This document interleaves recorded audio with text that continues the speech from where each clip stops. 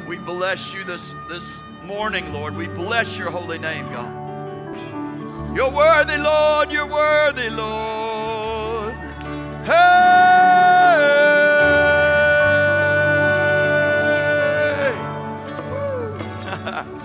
There's no God like Jehovah. Hallelujah. If you can't get up, that's fine. Just lay where you're at.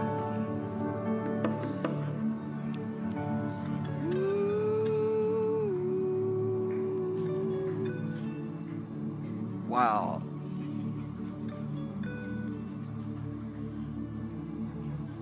It's going to be hard for you on Monday to try to explain what happened on Sunday.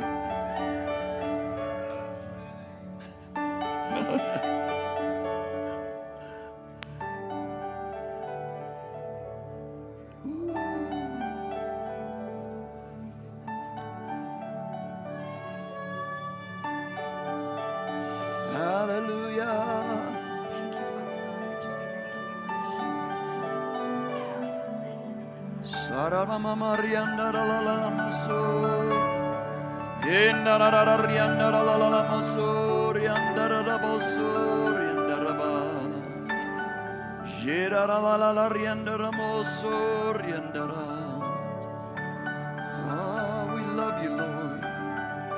We love you, Lord. We love you, Lord.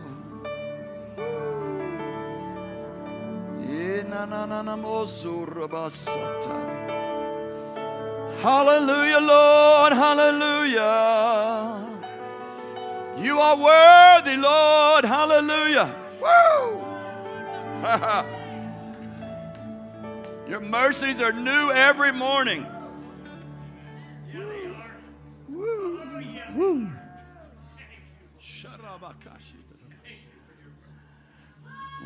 It's exciting to see faces we... Woo, hallelujah. That's just a siren that warns you that God's in the building.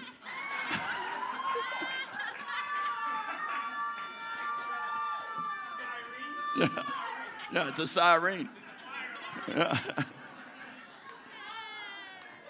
You better look around. The Holy Ghost bomb may go off at any minute, anywhere around. Woo. Where's it going to hit next?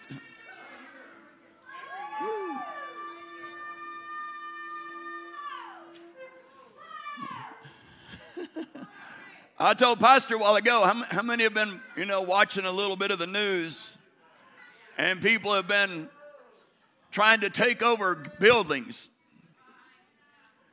I said, these people are getting out of hand. It looks like they're about to take over this building.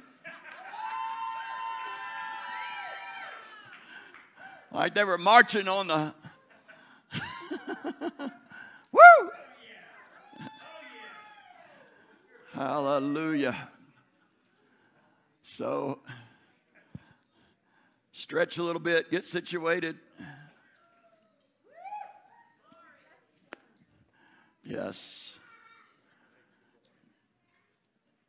I want to say thank you very much for giving. I thank the church for having, for Pastor David, Pastor D.D. Brooke, and for giving that opportunity of support. It means a lot. Amen. And so pray this week. The motorhome I was looking at, the lady's brother passed and she had to go out of town. So it'll be next week, not tomorrow Monday, but the next Monday to get to go look at it and hopefully be able to come back in it. Hallelujah. And then my sweetheart will be able to come out here. Woo!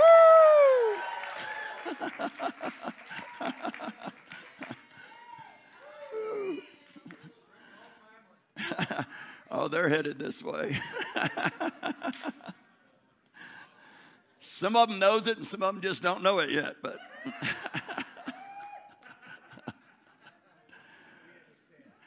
well, all I had to do was show a picture of the playground to my granddaughter, and she's like on the plane.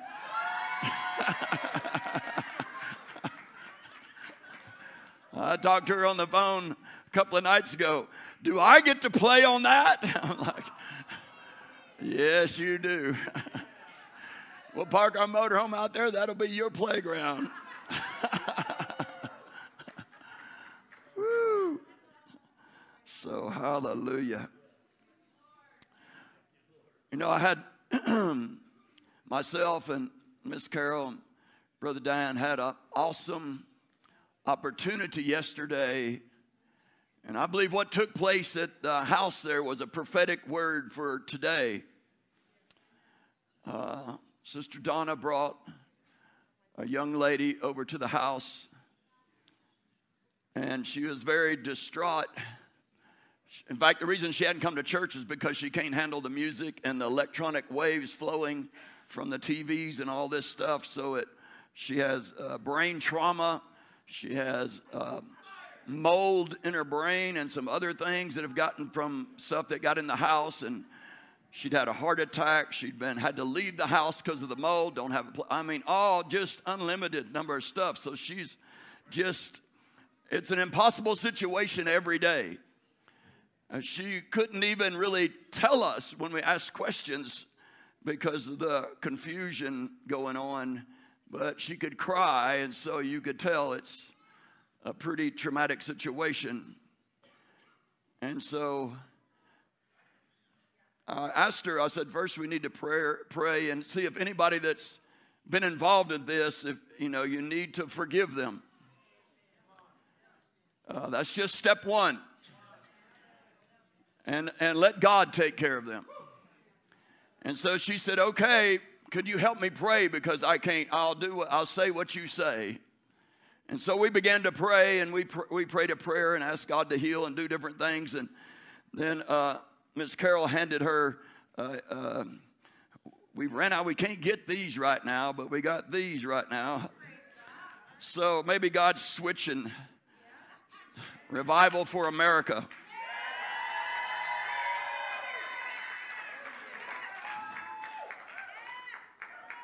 And so she handed her that, and as she handed it to her, she put her hands on the cloth on her stomach, and she began to chuckle a little bit.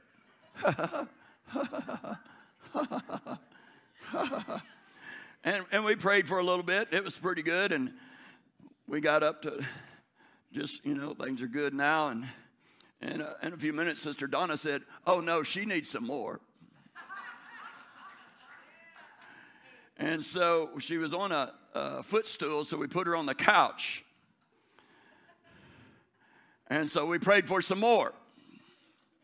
And then she just started hee-hawing. She was laughing. And this laughing went on for about an hour and a half.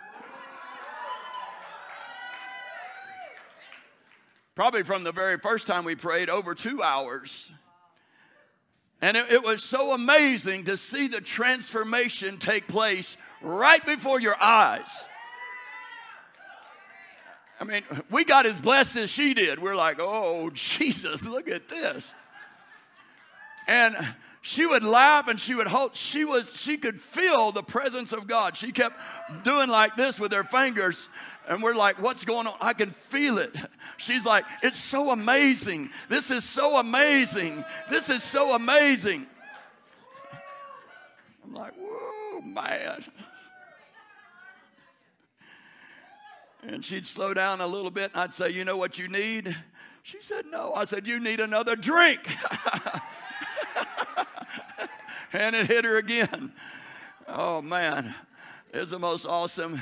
When she left there, her whole face was different. There was a glow. She was glowing when she left that place. And we're hopefully, before long, she'll be here. I asked Josh this morning, how was she doing? And I believe the word was she's still glowing. Woo!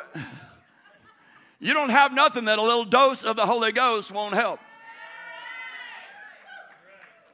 And so in the midst of that, God said this is a prophetic sign for Pentecost, that it's going to be that easy And it's going to be that powerful because we really didn't do much praying. We just handed her that, said a simple prayer, and heaven just started coming.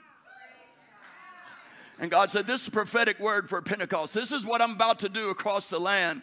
You're going to sit down with people and heaven's just going to fall on them. You know, he said, you shall receive power to be a witness. He didn't say I gave you power to do a whole lot of talking and try to convince them into something. But I'm going to give you power that when they get close to you, something's going to get on them. It's not going to be a 12-step program. It's going to be a one-step program. Woo! I want to read a little bit in Acts chapter 1 and then Acts chapter 2. Acts chapter 1, verse 14. Those that want to be baptized, yes. I'd suggest getting dressed. Oh, not yet. When we start praying, you can get dressed. If you need to, just jump in and what you got on. We are having baptisms today. They've done prayed over the water, anointed with oil. I got some more oil to put in it. I'm telling you, something's going to happen in the water.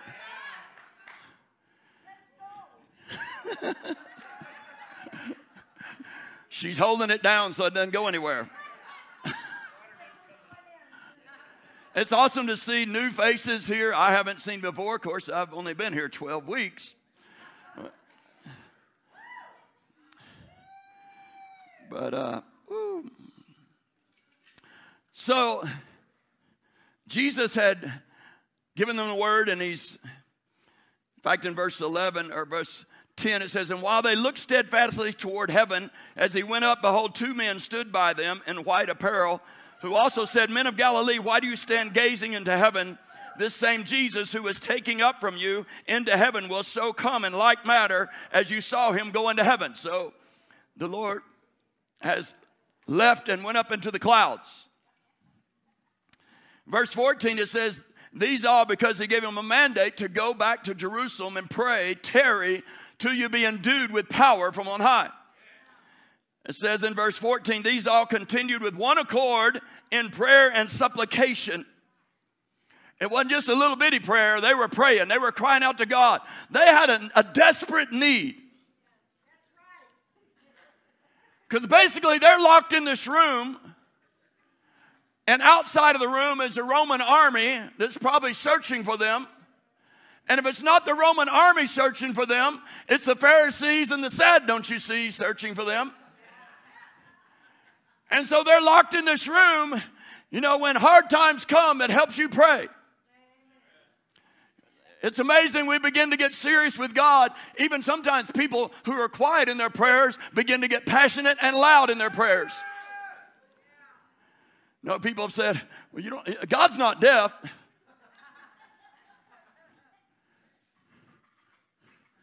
It's okay, I want to make sure he hears. I need action quick.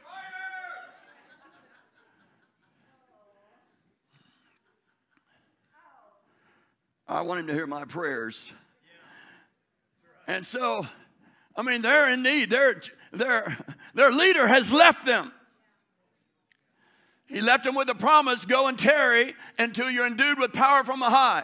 Now they'd already experienced a taste of that power.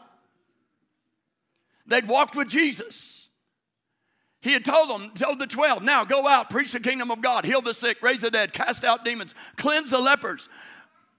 You know, if that was just a taste, where's the church at today?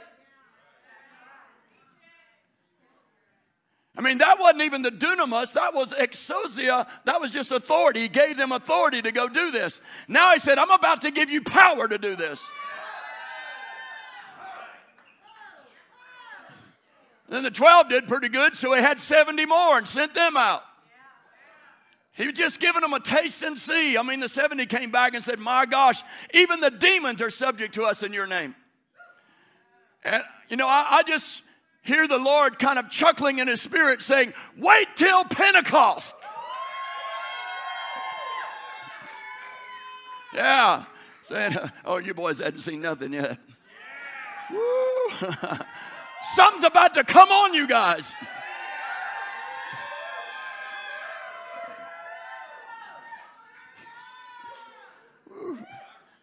he had to be excited like, you know, you get excited if you're about to give somebody a gift. You know, I like to watch these YouTube videos where a son goes out and finds dad's original car.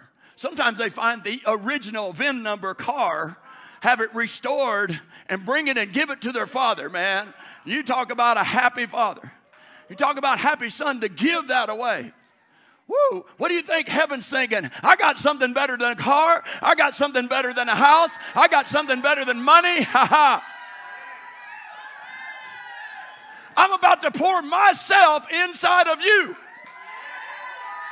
Woo! Woo! They didn't know that yet, though. They're praying and crying out. I mean, they're like, we need some help down here, Lord. You know, I feel like that's what the church, and that's a situation we almost find ourselves in today. We look at what's going on around us, and it's almost hard to believe. It's hard to believe we could be locked up in a quarantine still locked up. A lot of people, a lot of places, it's hard to believe the economy of the world could almost shut down. And then as that seems to be ending, it's hard to believe that riots would break out in most every major city in our nation. I mean, it's just like, wake me up from this dream sometime.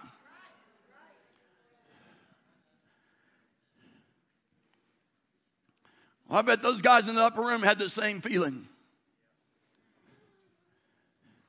Because there was that space of 10 days of not knowing.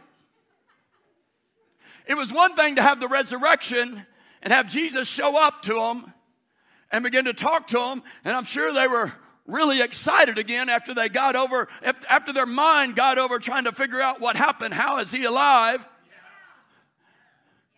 I mean, that had to be terrifying for him to walk in the room through the doors, but then he's eating fish too.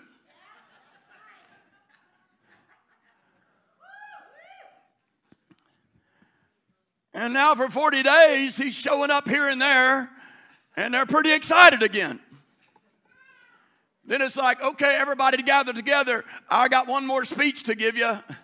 And it says there was 500 assembled there, and he talked to them. He told them, go and tarry into the upper room till you be endued with power from on high.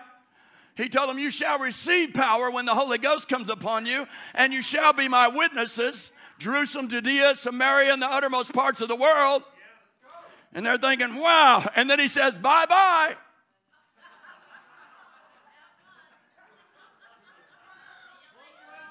Can you imagine? Like, where are you going?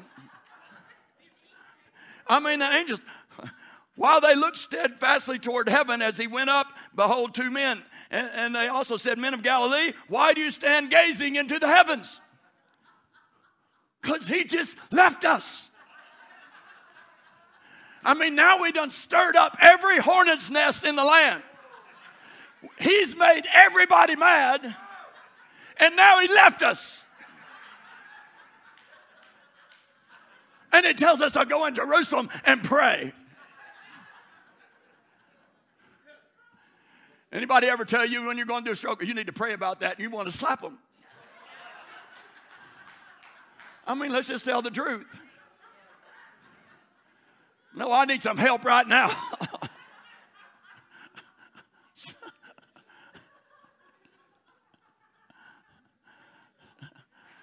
I need some help, Jesus. So they're locked in a room. I don't know that it was locked, but basically they can't go nowhere. Quarantine. Yeah, it should have said, I quarantine you to the upper room until you get the virus of the Holy Ghost. And then go spread it around.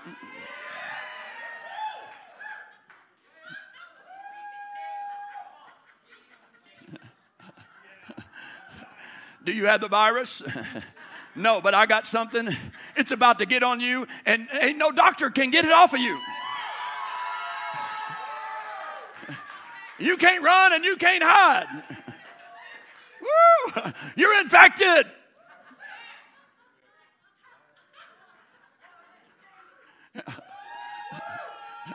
Don't touch me. Don't touch me.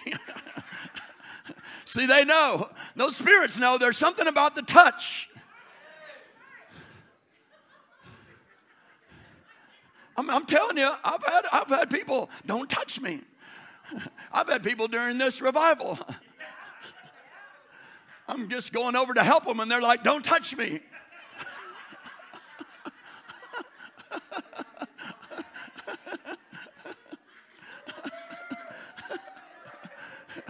Some of them sitting on the front row.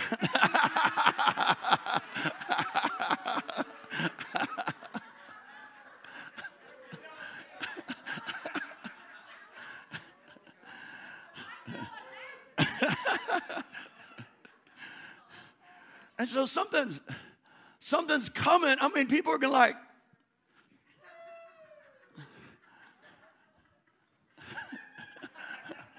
yeah. Now, that don't negate speaking the word over them, but there's when the Spirit of God gets on them, it's like a taste and see that the Lord is good. And then something, it may break those chains off of them for a minute, that they can come into their right mind and listen to what the Word of God that you're fixing to speak into their life, that you can plant that seed on good ground and it'll begin to grow inside of them. But to try to plant a seed with no power is ridiculous.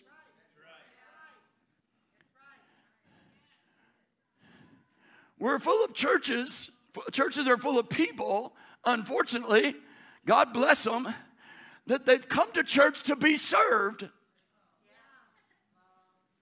I mean, we might as well buy tickets during the week and show up at the presentation, at the theater, at the entertainment. And if they don't entertain good enough, there's another theater down the road. I'll go down there and get entertained. Because we made a decision in our mind, but we really didn't have an encounter with God.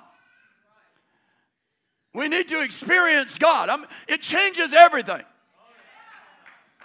And sometimes the word leads us to that encounter. But when we have that encounter, everybody that has an encounter don't get up and run after heaven after that, unfortunately. But after that encounter, now they've got to make a decision, and the blood's not on your hands, it's on their hands. It's our responsibility that people would have an encounter with heaven. So it messes them up. Something they cannot explain with their mind happens. And now they're in this, woo. I remember this couple, they'd come to church, first church I pastored, they'd come sit on the back row. And as soon as we started the altar call, every week, boom, out of the house. And that went on for a year. I was like, I want to put a net up on the back door.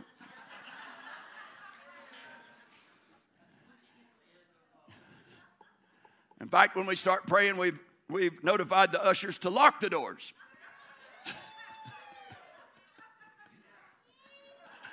That's why we have prayer people scattered out among you. You can't get away. So revival hit our church. We'd been to Brownsville. We had impartation. We came back with a busload of people. Man, the power of God fell in that place. I wish we had cameras back then, or phones with cameras. When the bus drove up and people got out of the bus, people are waiting to pick them up, and the power of God hit them, and they're scattered all over the parking lot. So it was a while before anybody went home. During that revival, the couple came in and sat, and they sat a little closer. And that night, when we were getting ready for the altar call, we were in a metal building, a garage, and I saw like a ball of fire fall out of heaven right on him. He almost went just like knocked him out almost. They drug him up to the altar. Are you ready to get saved?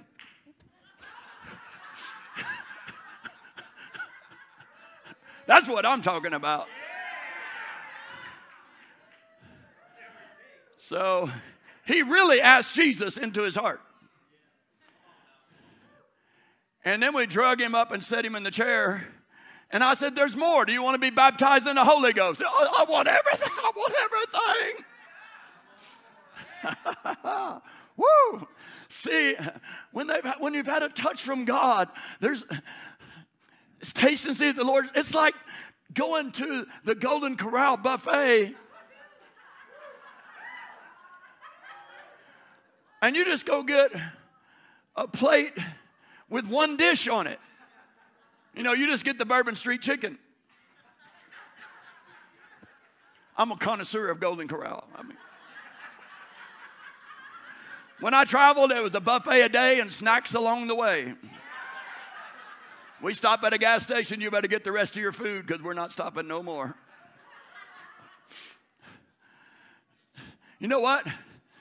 The measure of the goodness of a cafe is just a measure of time. If you just ate, it's probably not going to be a good cafe. If you wait about 6 hours, it's a better cafe. If you wait till tomorrow, it's a really good cafe. About 3 days, be a 5-star restaurant. It's just a matter of time. Wives, the husband don't want to eat what you put on the table, just wait a day or two.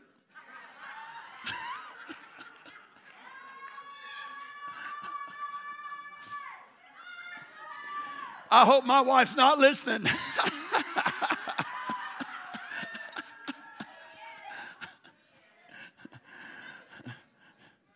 So, surely not. So, it's like you just got a little bit of Bourbon Street chicken, and then you got to get up and leave the restaurant. Are you crazy? I mean, you at least got to eat 2 plates before you get to the dessert. So when a person's had an encounter with God, I just don't see how they can get up and say, I'm really not interested in anymore. You just got a little taste of it. Like, that's the best stuff I ever. It's like our sister yesterday. This is amazing. This is amazing. Wow. I've never had this before. Woo. He said he'll do exceedingly, abundantly, above and beyond anything you could believe or ask for. But it's according to the power that's working inside. How much will you surrender to his power coming inside? I believe the Lord's allowing us to get in such a desperate situation. See, what the church has been doing over the past years is not working. We're going through our motions and our routines and having our little... And the world's rioting, burning stuff down. There's very little respect for the church or the men or women of God. We said one night that the government respects the LGBT and a few other organizations a lot more than they fear the living God, the ministers of God. I mean, they'll mock and jeer at that, but they're not going to say anything about a Muslim. There's no news agency saying anything negative about Muslims. There's none saying anything negative about, I mean, they can have parades down the main street of our cities running pretty much 95% naked, and we're just cheering and cheering and say, look at this. Aren't we having a wonderful day today? We can have transvestites in our libraries reading nursery stories to children. Come on, we need to get real now. This is not normal. And how could it be in a public library? So there's actually public money going to fund what's taking place. I'm not saying I hate these people. I'm saying they need Jesus. But I'm saying somewhere the church has to be a voice. See, there's no fear. Evil is rolling around and doing whatever it wants to do, and there's no repercussion from it. It's not coming against a wall. It's not coming against, the Bible says the gates of hell shall not prevail against the Lord and his church. But it looks like we're living in a time where we're getting run over by the gates of hell.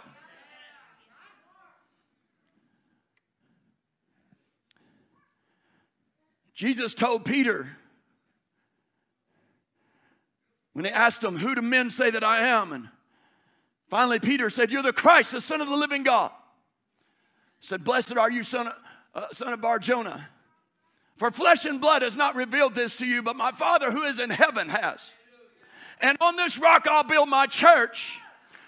Actually, my ecclesia, my ruling council. Not just a building. That's why he says when 2 or 3 get together, I'm there. Why? Because the ruling council just showed up. That's what that word meant. If you go back to the Greeks before the Romans, it was the governmental ruling council that met in cities and villages to decide how things were going to operate in the villages. Then the Romans used it. Now, why do you think Jesus would use such a word as that? He knew what it meant in his day. It meant a governmental assembly, a ruling council. And he said, I'm going to give this council the keys to the kingdom of God. Woo! Some people think, well, one day we're going to the kingdom, but I'm here to tell you, Jesus said, it's here now. He said, pray like this. Pray what's happening in earth and heaven would come to this earth. We need to stop sticking our heads in the sand and waiting for a rescue mission. We are the rescue mission. We're it. We're the answer to the world's problems. Instead of us looking to them for answers, they should be looking to us. But every time the world has a problem, all the church can say is, we're about to leave.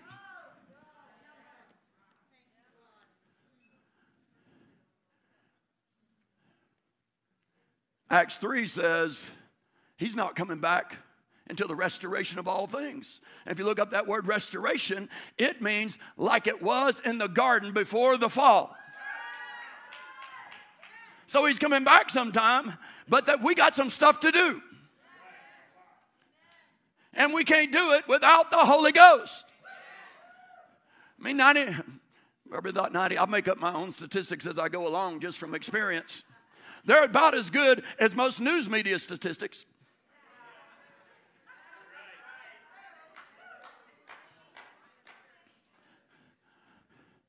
But I'd say probably 75% of the church in America doesn't even believe in a need for the Holy Ghost today. But I believe we're coming to a point where they're looking around, just like so many Southern Baptist missionaries go overseas. What happens to them overseas? They get baptized in the Holy Ghost. Why? Because devils are showing up. Medicine men are showing up. And they go in their closet and they begin to pray, God, I need something because I'm terrified right now. Then they have their own Pentecost. Boom. Then they come back out of that little prayer closet saying, bring them on. Then they come back to the States and their directors are looking up like, what happened to you? You look different than when you left here. Well, in Bible school, you guys didn't teach me about the medicine man. You didn't teach me about these principalities and powers. You didn't teach me about spiritual warfare, but I found out on my own. I got to praying and supplicating, and heaven came into my closet. Gave me this language. Shata robo konda rabashata. Oh, you can't do that here.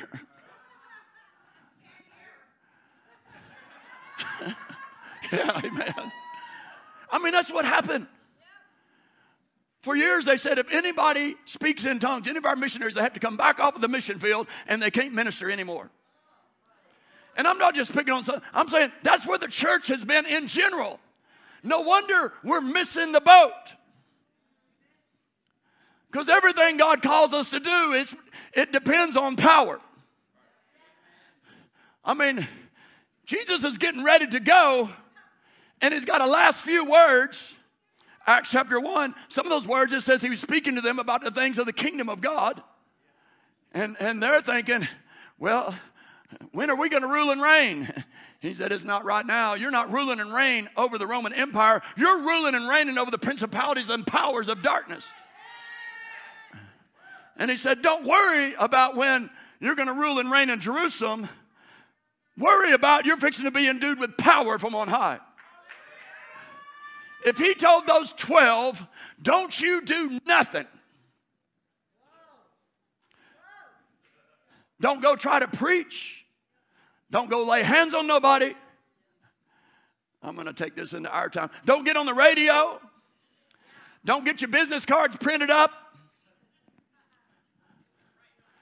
Don't get your Facebook page open yet.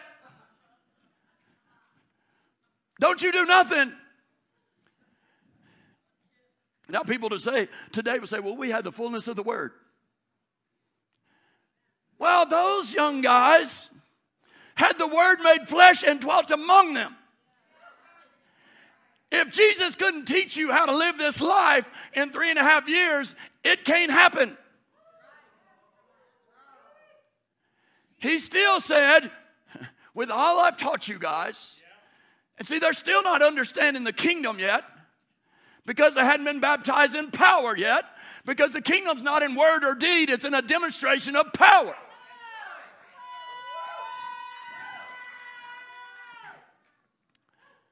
That's why I said, don't go nowhere. Go to that upper room and stay.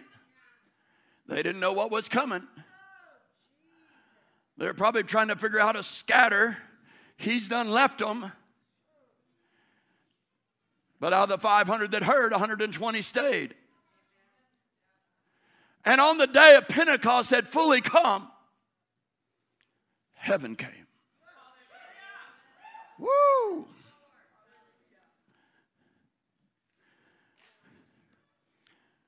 Now the doors were about to bust off that upper room and nobody could stop it. No devil, no principality, no power, no ruler, no president, no king, no governor, no mayor, nobody. No Roman Empire, nobody. No Pharisee, no Sadducee, no religious demons. Nobody could stop what was about to happen.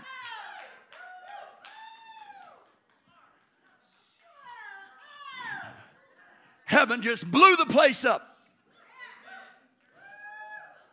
Blew the doors open.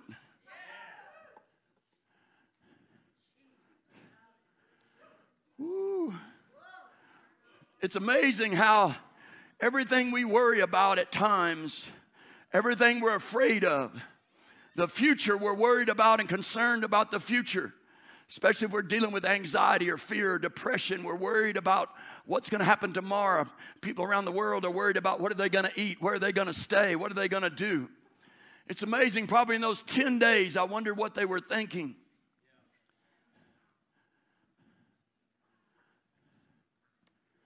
Because it hadn't been long ago, 50-something days, that Peter had denied Jesus 3 times. The others had all fled.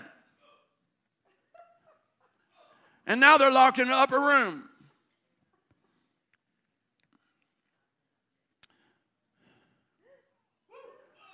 And it's the worst odds you can think of. What's going to happen when we come out of here? What are people going to say about us? Will we just have the story to tell about what's happened in the past 3 years? Or will we have something living inside of us? They're wandering around in that room like some of you are probably wandering around today thinking, what am I going to do tomorrow? How am I going to handle this problem? What am I going to do? What's going to happen in our nation, in our country, in our capital, in our capitals of our states, with our governors, with our government? What are we going to do? You almost feel like I want to go somewhere and hide out.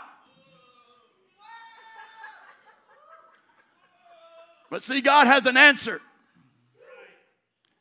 Because we're not much different than what they were 2,000 years ago. We got some different clothes and different haircuts and maybe a few different colors of skin. But we got that same human nature. All of them were scared. They were asking. Let me read that. It says in verse 6, Acts 1, verse 6, therefore when they had come together, they asked him, saying, Lord, will you at this time restore the kingdom to Israel? Will you kick the Romans out, restore it to Israel? I mean, two of the brothers had already been, their mother went to Jesus and said, Jesus, I'm asking you a favor. When you come into your kingdom, could my son sit on your left side and your right side? When you're ruling Israel, Jesus, can we sit in that governmental seat with you in Israel? Then we can ride in the big chariots. We can eat the best food.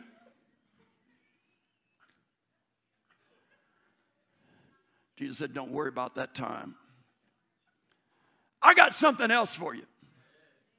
Whew. See, before we're going to transform what you're seeing with your eyes, we're about to wreak havoc on what you can't see with your eyes.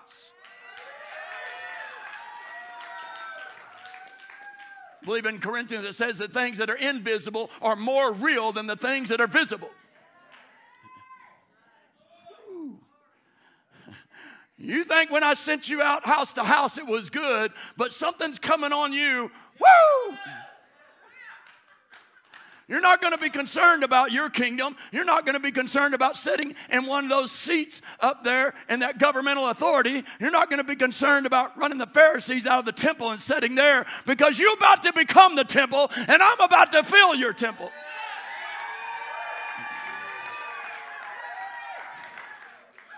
Woo!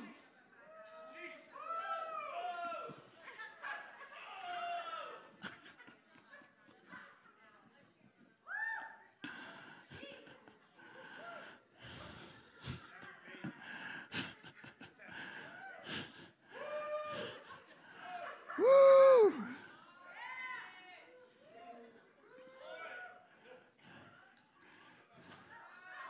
Suddenly there came a sound from heaven as a rushing mighty wind,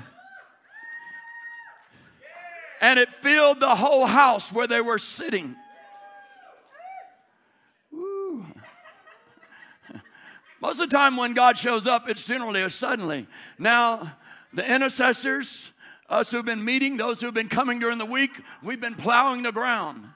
God's been showing up.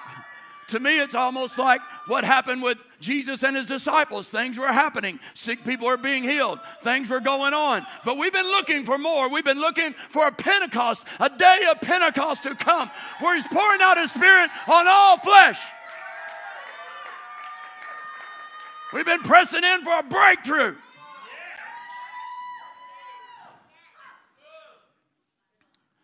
We've been pressing in for a suddenly. Woo. You didn't show up here today by accident.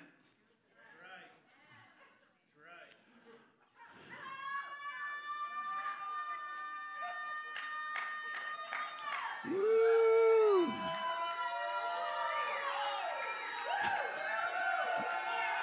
Hallelujah.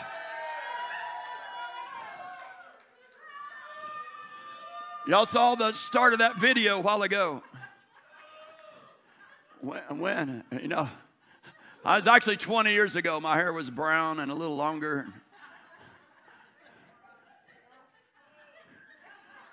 That was on the night of Y2K in the year 2000. When I took a couple of van loads of people to a revival meeting that had been going on for 5 years. It's the longest running revival in the history of America. I took them down there saying every time we had a gas stop, something's going to happen to you tonight. You just don't understand, because I'd taken buses and people and cars, and every time we took people, something happened to them. It was a suddenly. And I told them all, you just don't know what's about to happen to you. And then Pastor called for people to give testimonies. And I stayed standing and raised my hand. And he said, yeah, you. So I was one of the 6 or 7. They pulled up there. And now there's 2,500 people in this church. And I'm just a little country preacher, you know, about 60, 80, 100 people. I'm really excited. I'm pretty excited today.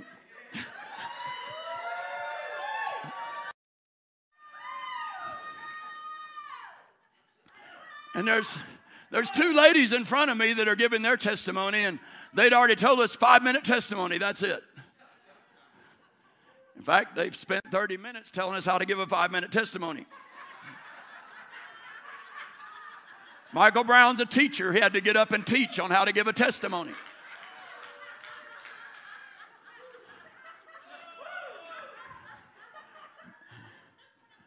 So here's how God works with me. I don't know about you, but I mean, reality is setting in now. I'm standing on this platform with all these people, and my mind's saying, now I'm beginning to pray. Might should have prayed before I raised my hand.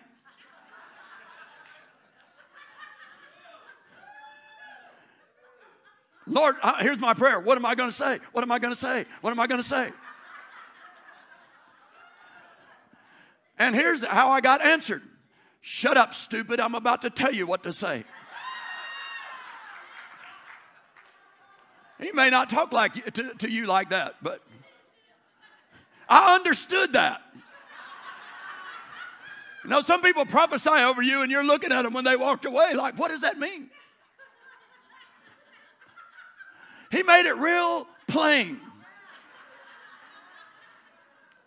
It's like, shut up, you're praying, stupid. I'm about to tell you what to say.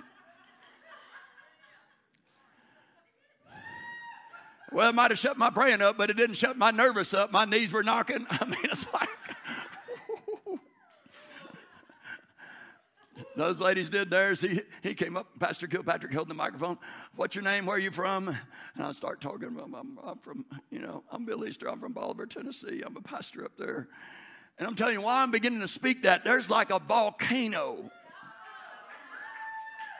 down inside here called the Holy Ghost.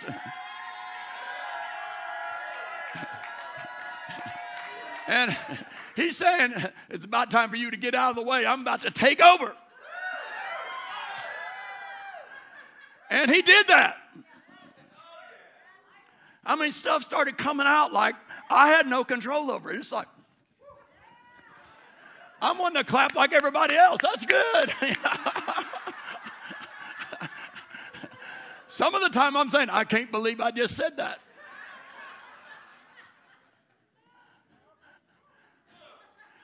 And it's just blowing up. And the pastor just keeps going. I know I went past my 5 minutes. He just keeps going and keeps going and keeps going. People are jumping and shouting and stuff. I'm like, oh my gosh. Then he finally, even the pastor, if you watch it, he would put the microphone down and jump around the platform. Later on, his people said, we've never seen him do that before. And finally, he just hands me the microphone. That's what you don't do in a testimony. He said, son, I'm tired of jumping. Here, you just hold the microphone.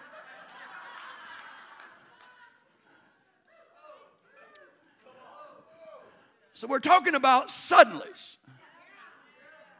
I'm telling them all the way down there, you just don't know what's going to happen to you tonight.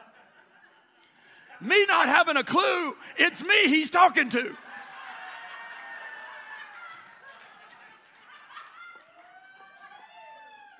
I'm thinking later, you sure fooled me, didn't you, huh? They did call the rest of our group up on the platform, prayed for them. They're all laying on the ground. Finally, they drug me down and put me there. Somebody got out of the chair right there, put me in that chair. And about 2 minutes, I fell out of that chair. Somebody else sat down and they fell out of the chair. The newspaper said the message of Steve Hill, he was the evangelist. He'd preached every meeting for 5 years. He had preached those meetings. Nobody else had ever preached another meeting. The newspaper said the message of Steve Hill's lifetime will be preached tonight at Brownsville. Y2K, the change of a millennium. The change of a millennium at the longest running revival in the history of America. What's the chances of God fishing some hillbilly preacher out of the crowd to give a message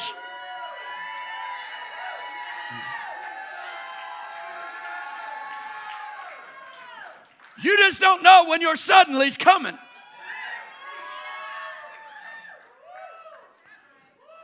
I mean, you're serving, I'm getting them in the van, drive, let's stop here, let's go here, get the motels on. You're just serving people.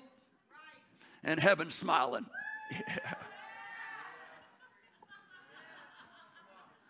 I just wonder what the Lord, ooh, Bill's about to get wrecked tonight.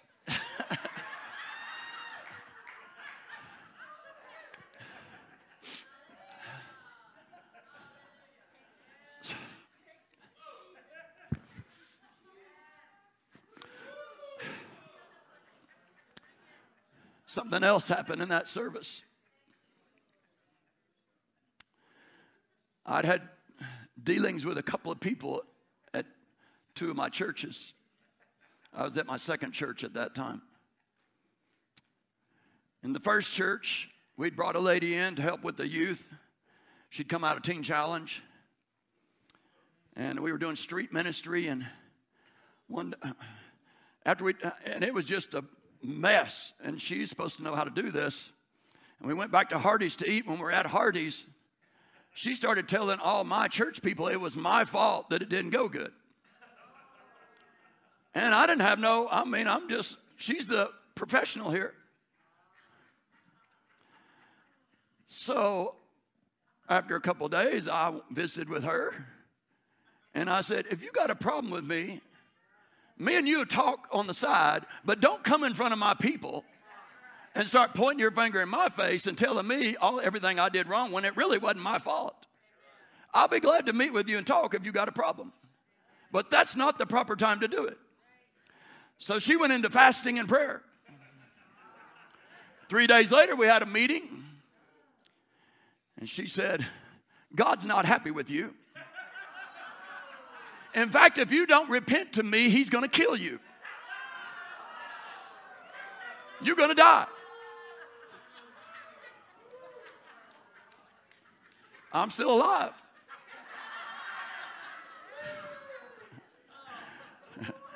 And by the way, you're fired.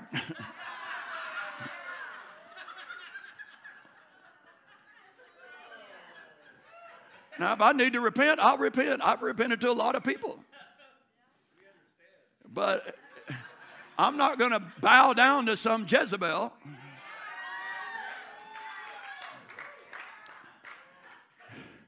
And then at the next church, we had another bright individual. We're having to have our yearly annual budget whatever meeting. Since we got a board.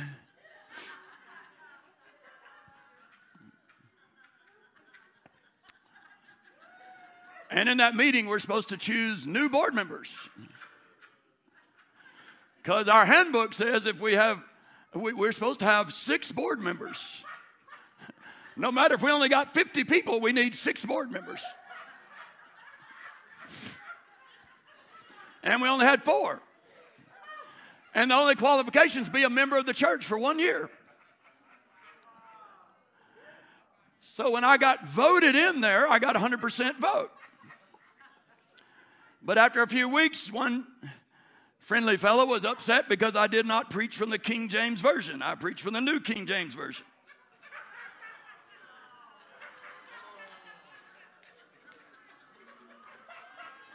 After he'd missed a couple of months, he was a farmer. He had a big auction. And I went down to pray over his auction that God would bless him.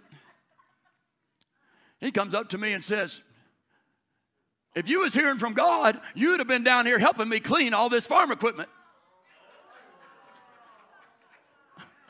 He said, I would have even paid you some.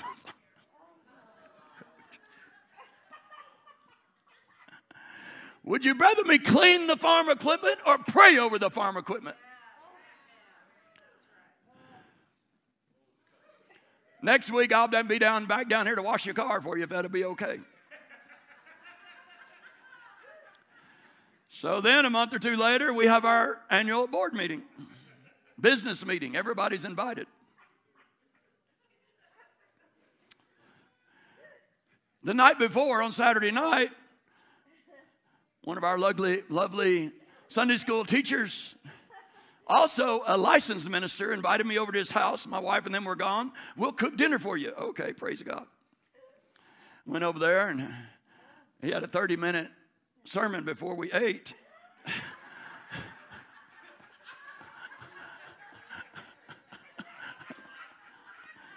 So Wednesday night is the board meeting.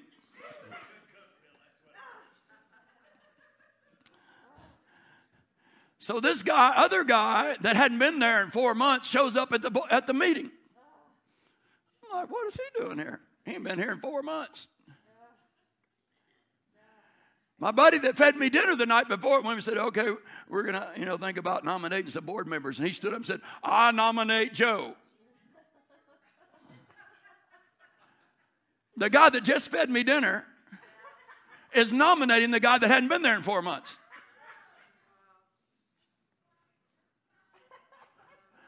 What's wrong with this picture?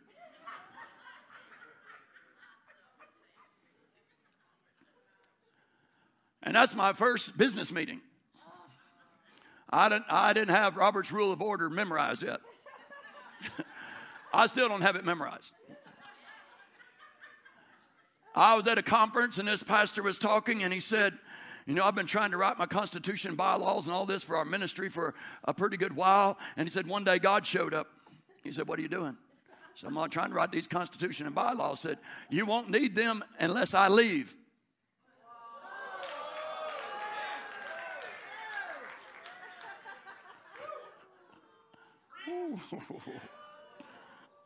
And that's when you'll need them.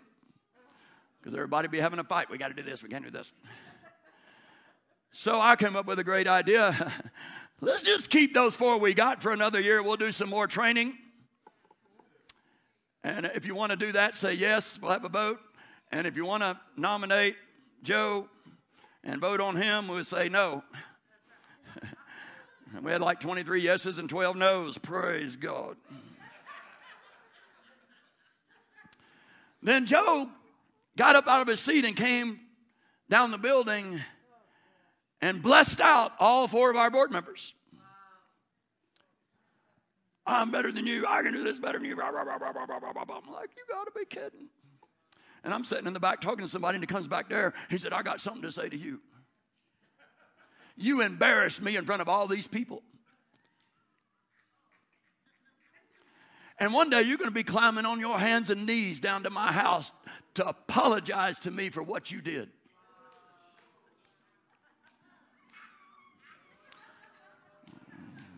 I still hadn't been down to his house.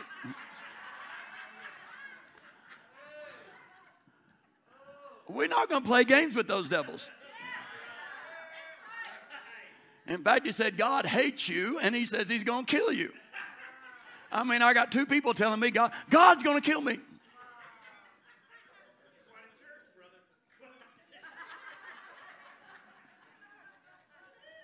So I get down to Brownsville, which was just in between there. And Pastor Kilpatrick, if you watch, he's talking and he says, Brother Love. Nobody else knew what that meant. But I knew what that meant. God was saying, I'm not wanting to kill you.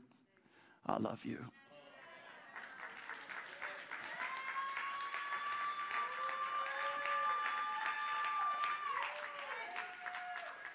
Woo. So I was all messed up. I'll tell the rest of the story sometime. The rest of the story, I'm here now.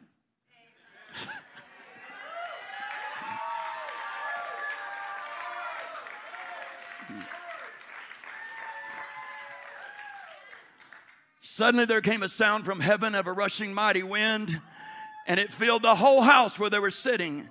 And then there appeared to them divided tongues as of fire, and one sat upon each of them.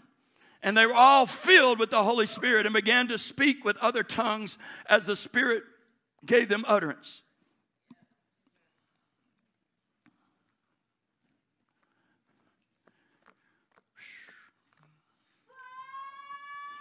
During those times at Brownsville, God baptized me in fire. That video from that testimony, they had it on local cable station, but not on the God TV or none of that.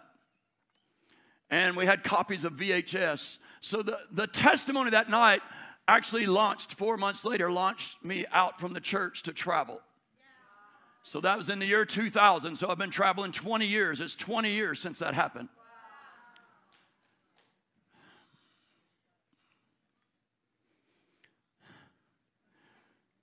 When I left the church there in Tennessee, because after all that man said that night, I called the board in the back and I said, his membership needs to be removed. He needs to not be allowed in this church till he repents before people.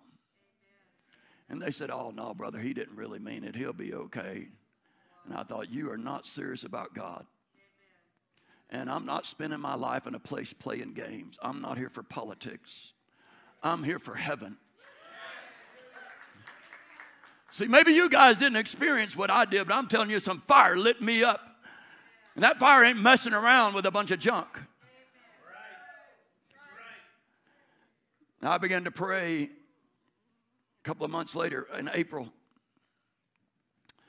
Prayed for 3 weeks. I said, God, if you want me to stay here and last till these board members exit and new ones come in so we can do something, I'll stay here. But that's probably going to be 10 years. I really don't want to do that. God, if you don't, send me places where people want heaven. God, I don't care where it's at. I don't want to waste my time with people that don't care. God, send me somewhere where people want to see a move of God.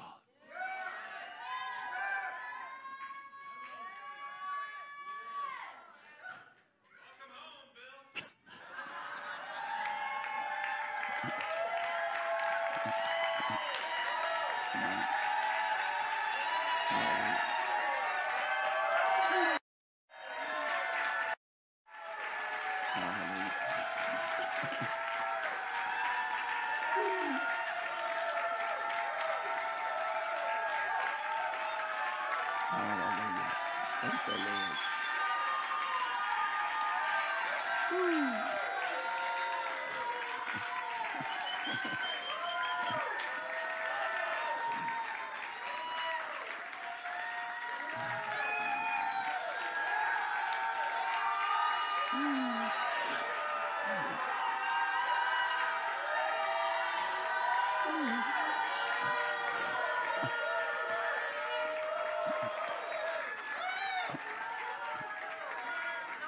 Y'all need to sit down.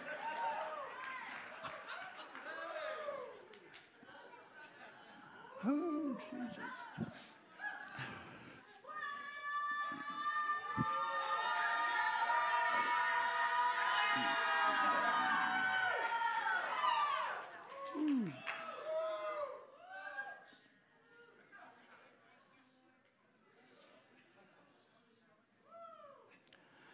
So it kind of seems like God sent me on a mission for 20 years looking for a place. I've been to the tip of Key West, Florida. I've been to Barrow, Alaska, the very top of Alaska. I've been in Eskimo villages all along the Arctic banks. We've seen some revival break out. Most of the revivals, some of those you saw up there, happen on reservations out in the middle of nowhere. Because God had hungry people.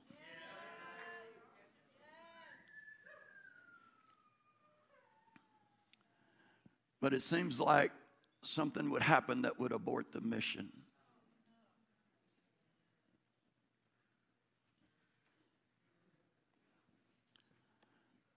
But you can't give up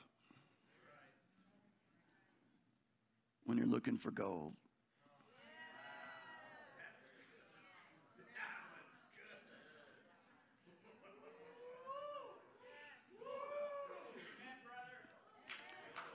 See, I found the pearl of great price. It's worth the price. worth whatever we have to pay.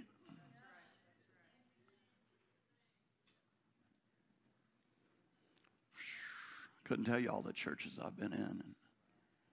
Good people, but a lot of people just don't want to pay the price for revival. I mean, I was flabbergasted when Pastor said, let's go 2 weeks, because how long has it been since you heard of any church anywhere that went 2 weeks with anything? I mean, it used to be revivals back even before I was saved. It was at least 2 weeks. We'll go 2 weeks, see what happens, and then see if we're going to continue on. But now, revival's been, we're going to have Sunday morning, Sunday night. That's revival. No, it ain't revival. It may be a good meeting, but it's not revival. So I was pretty shocked when they said, let's go 2 weeks. And I was really shocked when we got quarantined and they said, let's go anyway.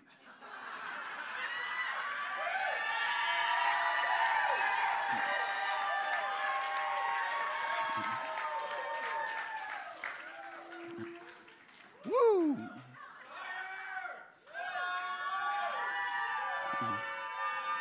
So the first revival I've ever preached where we had to tell people to stay at home.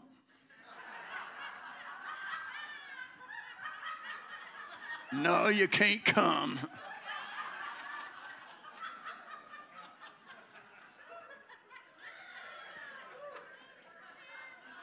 That's why we're so excited to see y'all. Woo!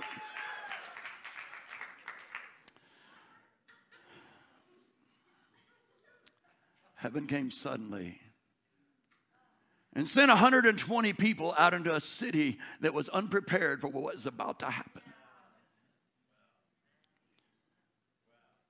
But 3,000 people got saved on the first day. There was such a boldness and such a change in their lives.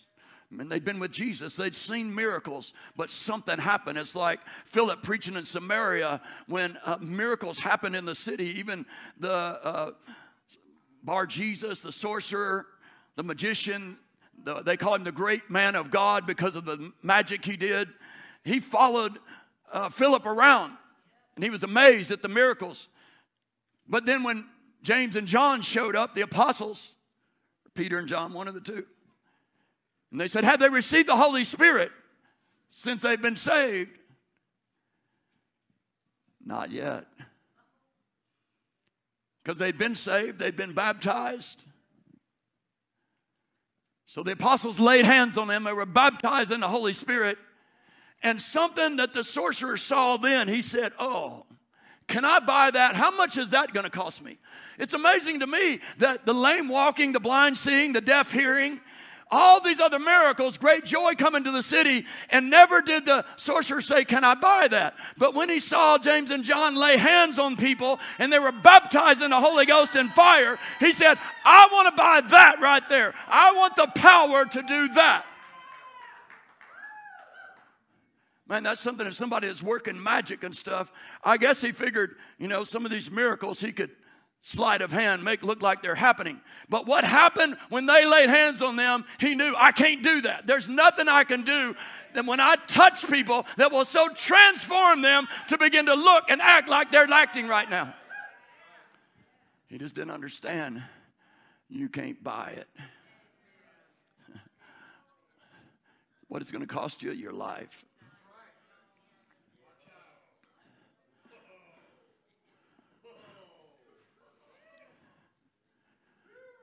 It changed them.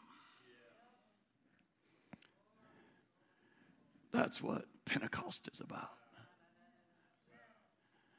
People left out of a room in the most desperate of situations and went boldly standing before their enemies and saying, repent, you're the ones that crucified him. One day before, that would have cost them their heads. Why? Because it would have been empty. But now when they spoke it, there was power that came out. And the word of God struck them like a sword and went into their hearts. They were pierced in their hearts. And they said, what must we do to be saved? We got a lot of people that are sending words out there, but there's no power to pierce the heart. And without the Holy Ghost power to pierce the heart, we're just dust in the wind.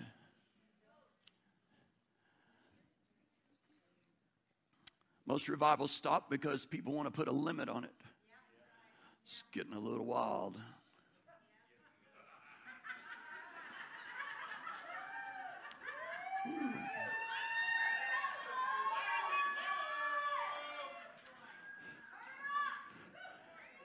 Daddy Big Bucks don't like what's going on, and he's going to leave if you don't cut back some.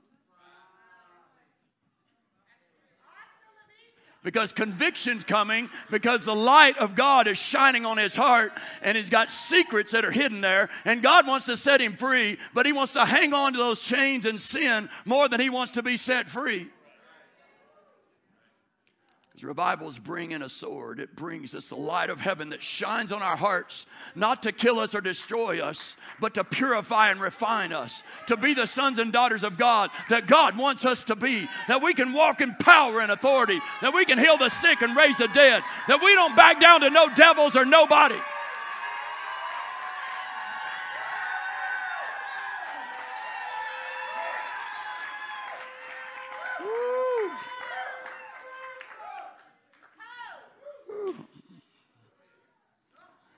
Thank you, Lord. I think I'm about to find the right crowd.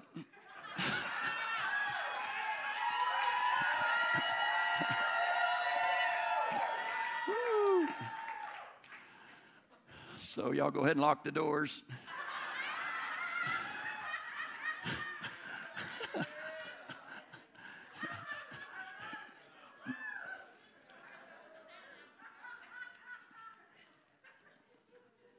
So our biggest discussion is, what are we going to do now?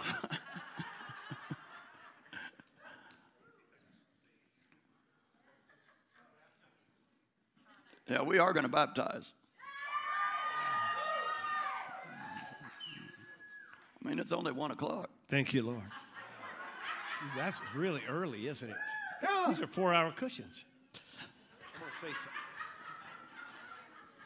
I want to say it starts when you give your life to Christ. Yes. If you have never given your life to Christ, you get her done today. That's right. You make your way up here. Secondly, this is what Jesus said. What Bill's been talking about, what he's been saying all along is this. What Christ did, what he set the Holy Spirit to do down here is to fulfill this. Now listen, this is what it says. These are the things that are supposed to befall us. And he said to them, as you go into all the world, last words that Jesus said to them before, as Mark saw it at the end, with the way he wrote it, preach openly the wonderful news of the gospel to the entire human race. Whosoever believes the good news and is baptized will be saved. And whosoever does not believe, the good news will be condemned. What does that mean? What does that mean? For all of you that are listening that have never given your life to the Lord, that have been messing around, and that's the stream. That's the stream. That's to the Facebook people. If you have never given your life to Jesus, that means condemned, means you are going to rot in hell if you do not give your life to Christ. Amen. Essentially, that's what it means. And that we can't sauce soap it. We cannot make it easy. If you do not give your life to Jesus, come on, you are going to rot in hell and you will never die. You will just be continuously rot. How's that sound? Or you live a life with Christ. This is what else it said. This is what's supposed to be following us. And these miracles, signs, will accompany those who believe. If you're a believer, this is what's supposed to be following us. If we're believers, this is what's supposed to be following us. Signs will accompany those who believe. That's right. They will drive out demons. Not be afraid of them in my name. They will drive out demons in my name. They will speak in tongues. Oh! All right, what does that mean? What happens when you pray the perfect will of God? Tongues is the perfect will of God. This is what it means. If you want to get in a situation and you want to fulfill all this, what Bill's talking about is what happened in Pentecost. The Lord said this, you got to be born again. Then you need to be filled with the Holy Spirit with His power to accomplish this. How many times do we see in the denominational churches? I'm not knocking them. I'm just saying they walk in a part of what God has for them instead of the fullness of what God has for us. And how do we walk in the fullness? We get filled with the power of the Holy Ghost. We ask the Holy Ghost. You're born again. You got the whole package. You got the Father, Son, and Holy Spirit. But in order to do what God said to do, that's supposed to be fullness. This is what's supposed to be following our lives. We're supposed to be filled with the power of the Holy Ghost, the Holy Spirit. That's the only way you can do this. That's the only way you can fulfill what God said as a believer. As a believer, this is what's supposed to follow you. Why did Jesus say those last words? And then he comes and he tells us how to do it. We get filled with the power of the Holy Spirit. We get filled with this dunamis from on high. And then you walk in what God has called you to walk in. You walk in the fullness of what he has called you to walk in. Because if you don't, can you imagine standing before Jesus? Think about this. You stand before Jesus. You say, Lord, I was taught that was of the devil, the tongues. And here Jesus says it right in the book of Acts. One of the Gospels, right there in Mark.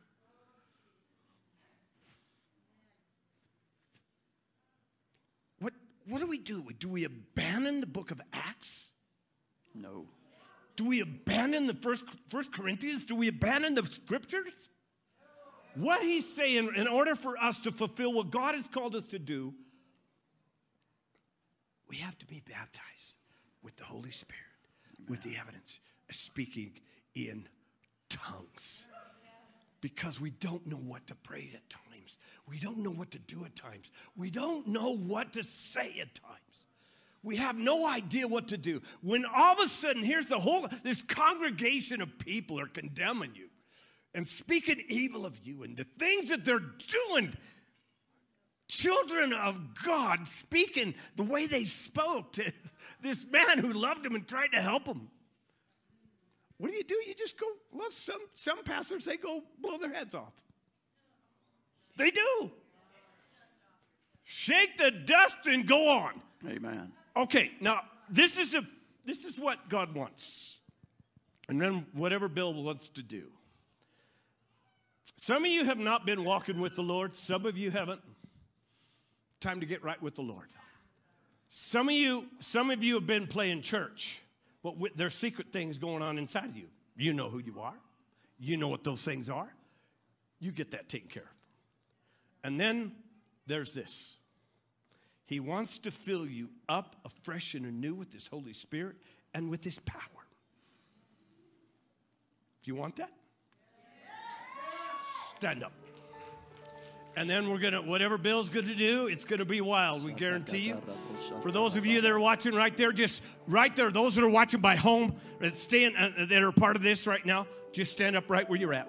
Just stand up right where you're at. We know you're in your PJs. Like Ken and Bev are.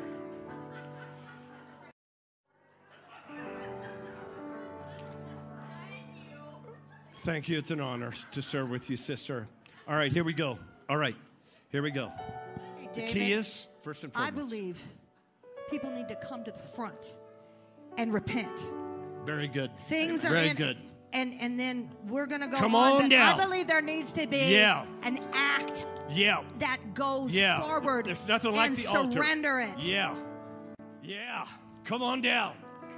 If you've been away from God, if you've been away from God and you hadn't had that walk with God, come on down. Today is your day. You're here for a purpose.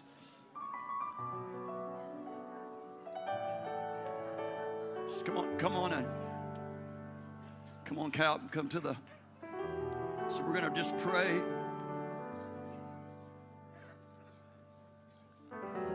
We're just asking God to search our hearts. God, wash us. Some of you are coming back to Him saying, Jesus, I'm sorry that I walked away.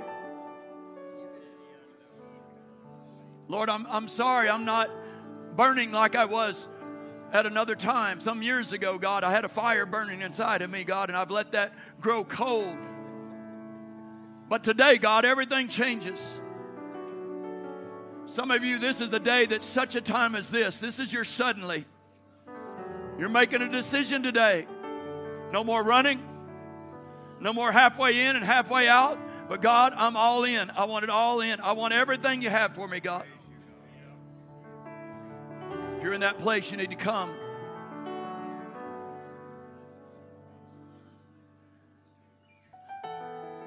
You need to say, Jesus, right now, I ask you to forgive me of anything I've done that's offended you.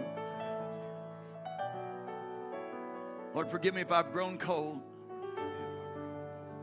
Lord, I believe that you died on the cross for me. Shed your blood to wash away every sin. I believe you're buried in a grave and raised from the dead to give me resurrection life. And right now, God, I ask you to baptize me with Holy Ghost and fire. Holy Ghost and fire. Come on, huh? Let fire come, Lord. Let fire come. Let heaven come. Sataraba kotaraba. Fire. Oh, fire of heaven. Fire of heaven.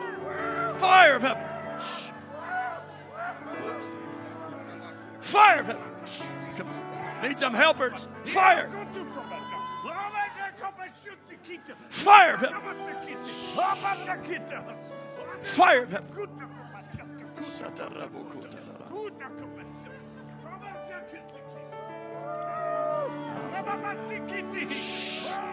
God, fill him up. Fill him up. Make things brand new, God. Let things be different when he walks out of this place, God. Never be the same. God, let the fire of heaven come right now. Baptize him in fire, God. Fire! Come on. More. More. More. More. More. Ho. Come on. Come on. Just receive it. More. More. More. More. More. More. Never the same, God. God, we're just, today's a day of death. Today's a shift. It's a changing point. Shataraba, sataraba, satara. Shekatarabu, kutaraba.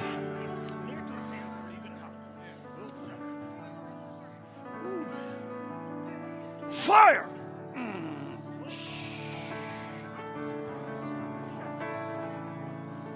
Fire! God, baptize her with fire, God. With fire. They came a long way, God. They want something from heaven, God. You're here to bring it. Let fire come, Lord. Woo, let fire, yeah, come on. Let fire come, Lord. God, shift, God. Bring healing in this family. Healing in her husband, God. We rebuke that cancer. God, let Pentecost fire come. God, when we come out of this house today, out of this room today, things are going to look different, sound different, be different, God. Woo! Fear, worry are going. God, everything that had us held back, now, go, go. We got you.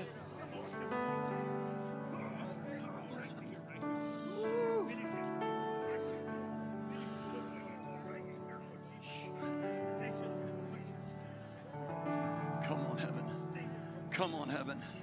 Come on, heaven. Come on. Fire. Fire!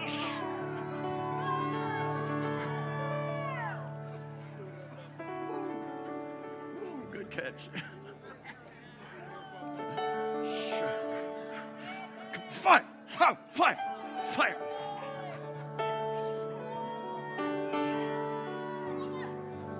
Fire!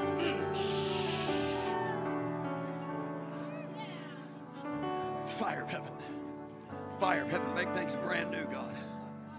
Make things brand new, God. We leave this place, it'll be different. Fire!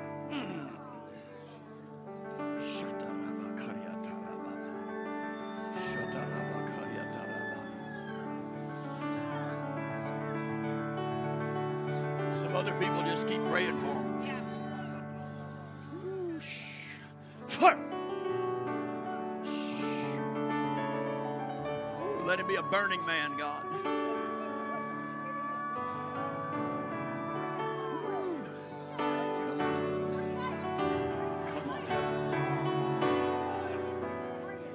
Come on, heaven.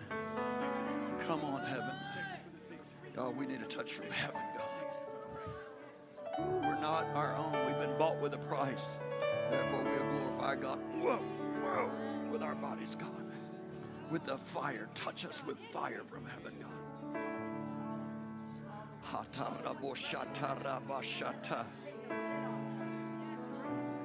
Fire!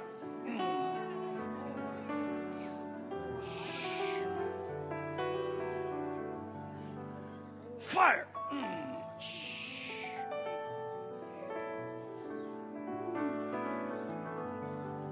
Fire!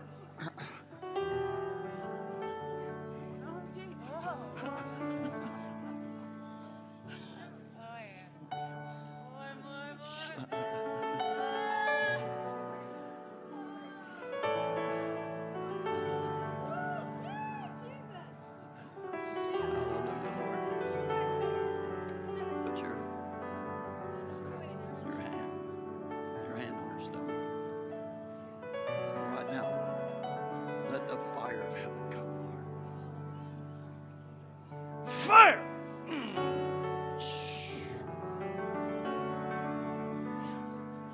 Baptize us with fire, Lord. With fire, God. With fire, God. Oh, fire!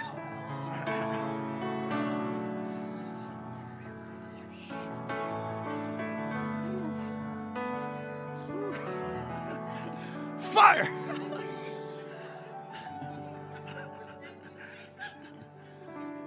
Hey!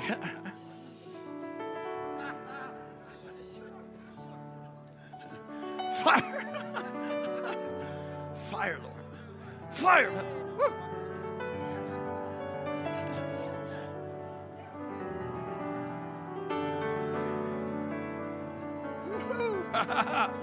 Woo! Times of refreshing from the presence of the Lord.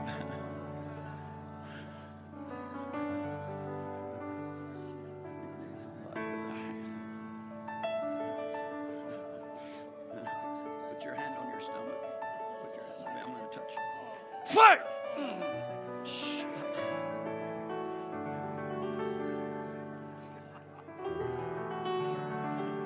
Fire! Ah, fire!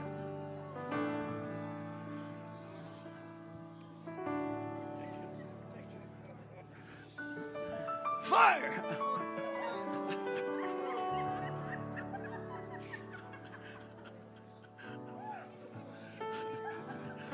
Fire! Oh! Woo!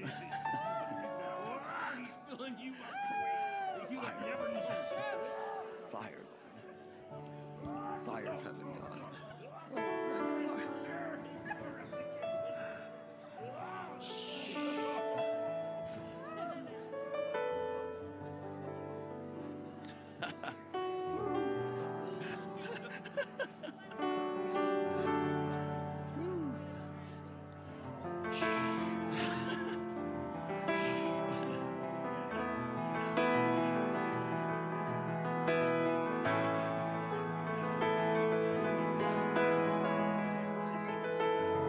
Fire, Lord.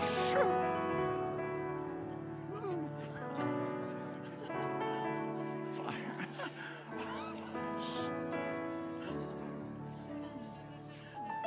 Touch him, Lord. Let him feel your presence, God. Let him feel your love and your mercy, your goodness, God. Let him run after you all the days of his life, God. In the name of Jesus, capture his heart.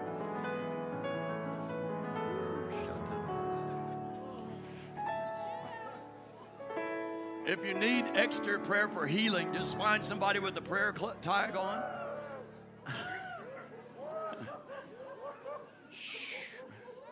Thank you, God. You equip us to run this race, God. We won't grow weary, but we would be endued with power from on high, Lord God. Let us mount up on the wings of eagles. Let us run, God. Whoa, fire.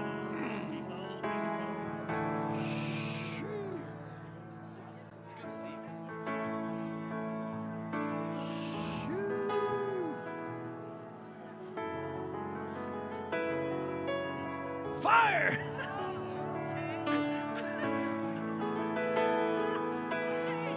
Jehovah Sneaky.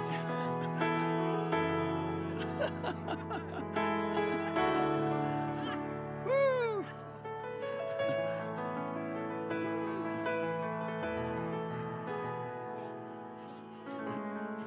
Fire! Suddenly, that was suddenly what? Whoa.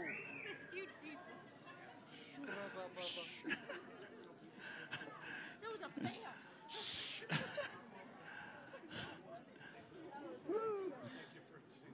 Thank you for what you're doing right now. Whoa.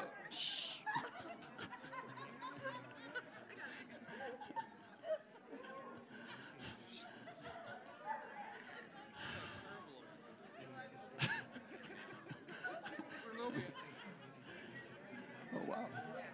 Come on, heaven. Come on, heaven. From the top of our head to the bottom of our feet, God. Shetarabokotara. She's going to put her hand on your stomach. Fire! Refiner's fire, God. Ooh, touch us, God. We need a touch from heaven, God. We need a touch from heaven, God. Shatarababa. God, let us out of that upper room, endued with power from on high, God. Whoa. Fire! Oh, fire! I'm not meaning to push, it's just...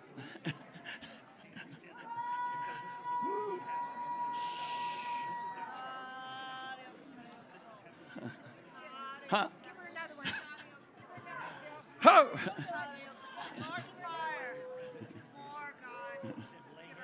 Fire! Oh.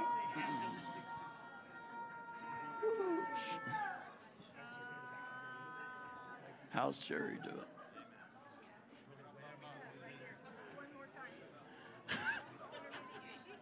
You better watch this lady.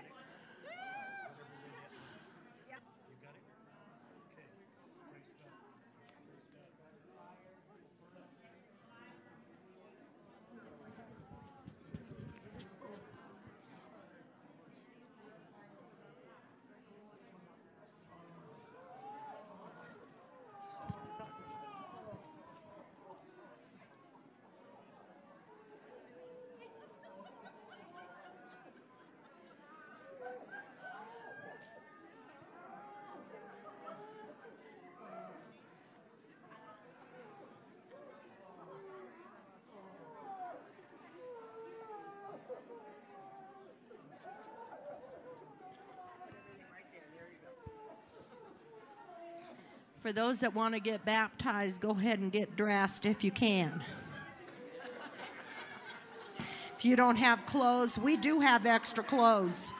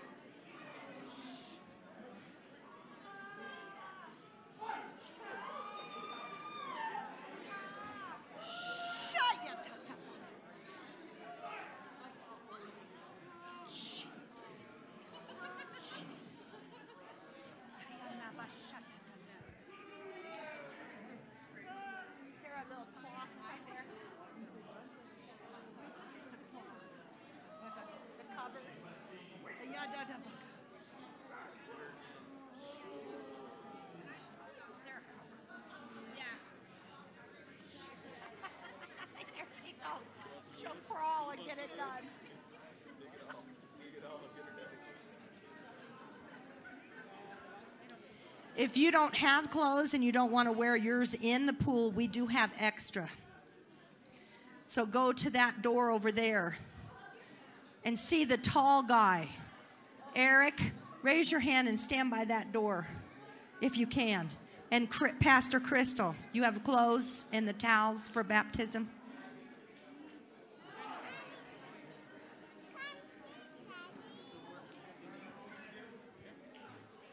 I think they're all being used. All the clothes? Oh, the clothes.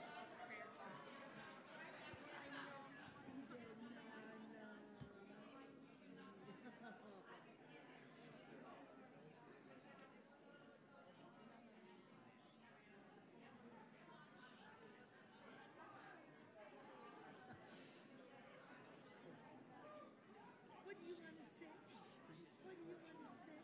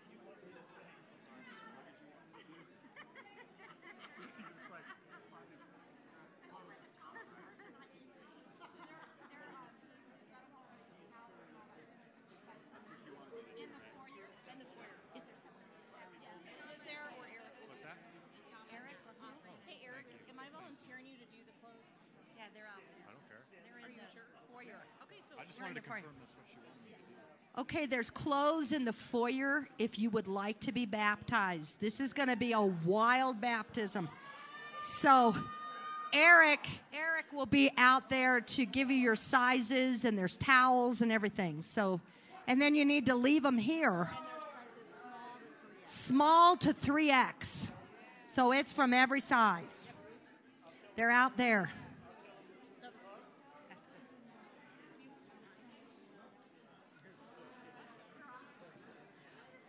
We're gonna do baptism. People are getting dressed right now, or you can go in your clothes and go home wet. You know, you're already dressed? Good. All right, you're dressed. All right, start lining up over here in this aisle.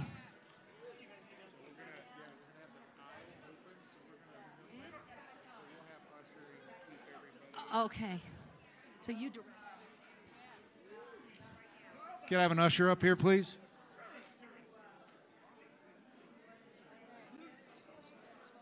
Usher. He said he brought his clothes. I mean, I've got my stuff. You want me to change? So what we're trying to do is keep it here because Keep what in there? we need to get Linda. Linda Montanti.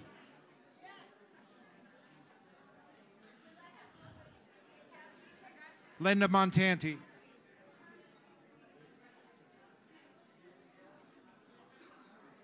Renato.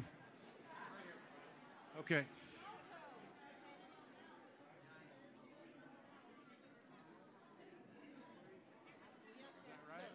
Okay. Yeah. So everyone who's going to get baptized, we're going to have you line up around here, come this way because we want to get a straight shot with the camera. So line up your line going this way. Yeah, careful of the people on the floor.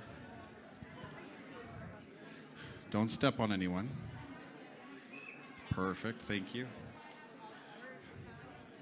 Thank you, thank you.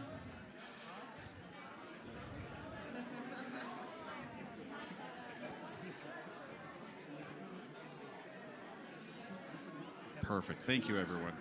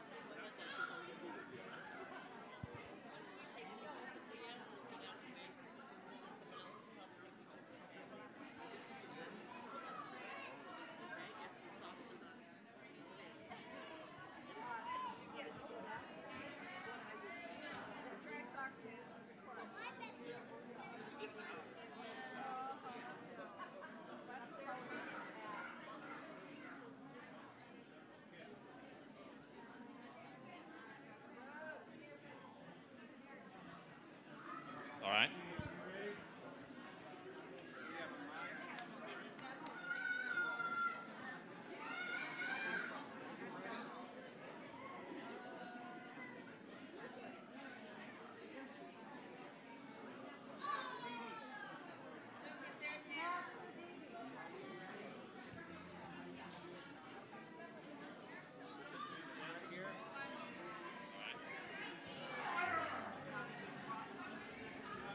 Well, Pastor Bill, he's going to be a part of it, so let me go ask him. He's getting it. He's doing it now.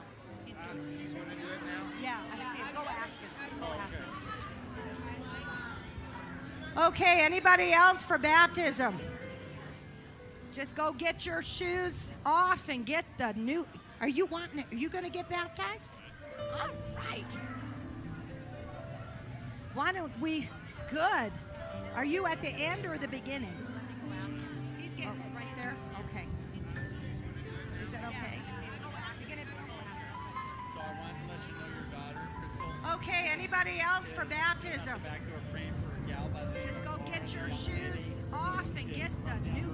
Are you going to get baptized? I don't know why she's. All right. So I don't know if you'd be This is interested in going happening back all there, the but time. Happening all the time. Okay, everybody. Watch the screen. You can watch it if you're sitting back wherever so you can enjoy what God is ready to do.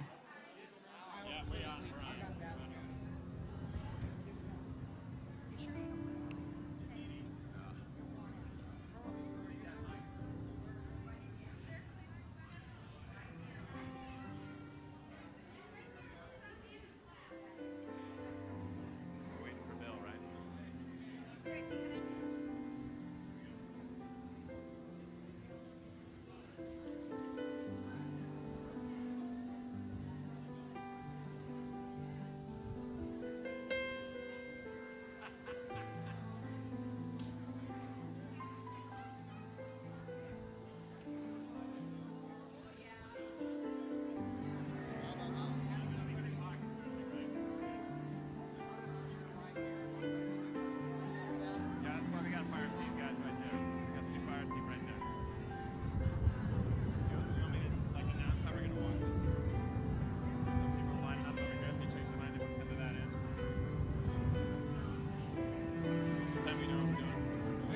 All right, folks. We're going to get started on baptism. If you change your mind and you want to get involved in baptism, the line's going to be over there. We're going to come through this way. We want to keep this aisle clear so we can keep them on the camera, okay? So let's celebrate everybody who's coming in. This is an awesome moment of God here. You can go down this way. So when they come out, they're going to walk through here. So if you want to greet someone or give them a hug, kind of wait in the back. They'll be there for you. Give them a hug too back there, okay?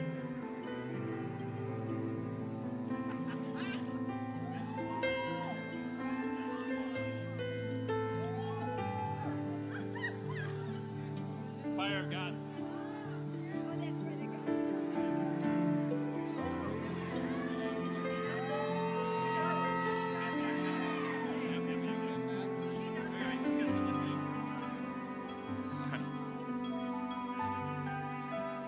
Okay, about 3 weeks ago, the Lord gave me an assignment. However, I thought it was for that time. And the assignment was to take communion every hour on the hour for 24 hours. And I tried. I thought it was at that time, so I tried it, and I didn't even make an hour and a half and fell asleep. But Friday night, I told Pastor Risa, Friday night my assignment started at 9 p.m. and it went till Saturday night at 1 p.m. I set my alarms for 1:58, 2:58, 3:58, and so on. Every hour I got up to take the communion, and I watched revivals continuously. And I got to go to Shatakia Papa Shaha Isaka Papa Kasakoya Hayatakoya. And so when I came into church today, look, I couldn't walk in. And so the Holy Spirit has said that this assignment had a purpose, and the purpose was for the healing of the body, and it was for healings in the church, for people's hearts to be healed, for people's minds, wills, and emotions. Lord God, for physical needs, and people to get out of wheelchairs, and people to stand up, and that never could, Lord. And that's the assignment the Lord gave me, and and it was completed. Thank you, Lord Jesus, by Him. Yeah. I am ready to be baptized now.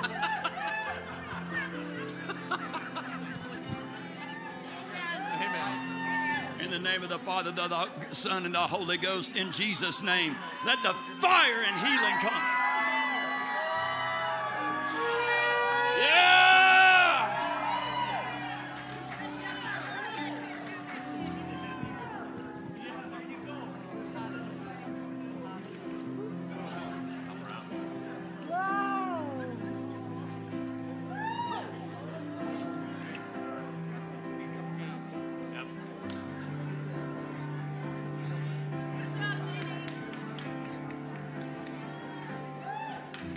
Hey, Nathan. Assistants at the pool. Right? Can you help her? Thank you.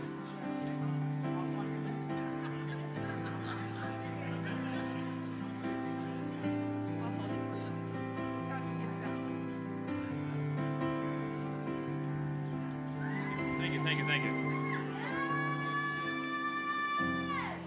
want to say anything?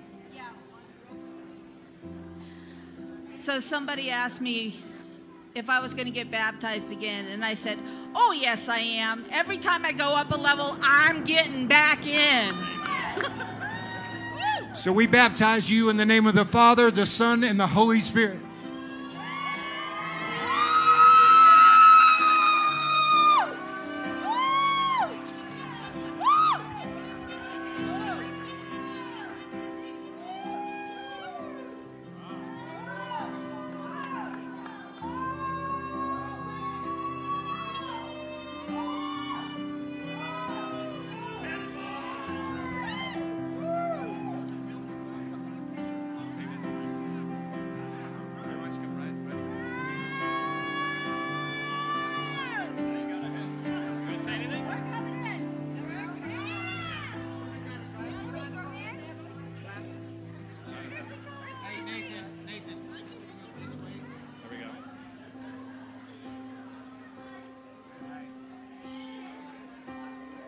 everybody ask Jesus into their hearts?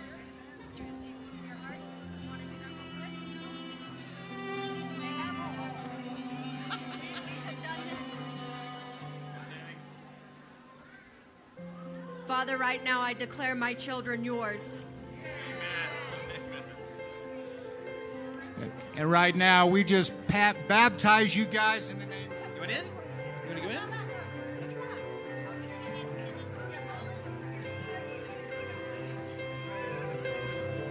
We baptize you guys in the name of the Father, the Son, and the Holy Spirit.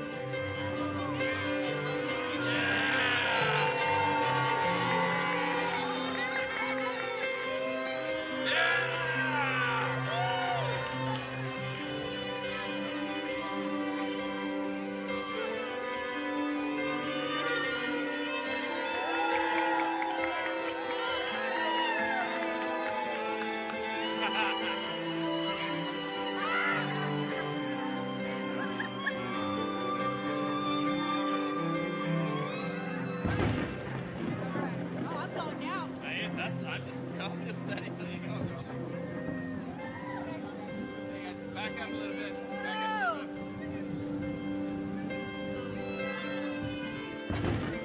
little bit. Father, I'm yours.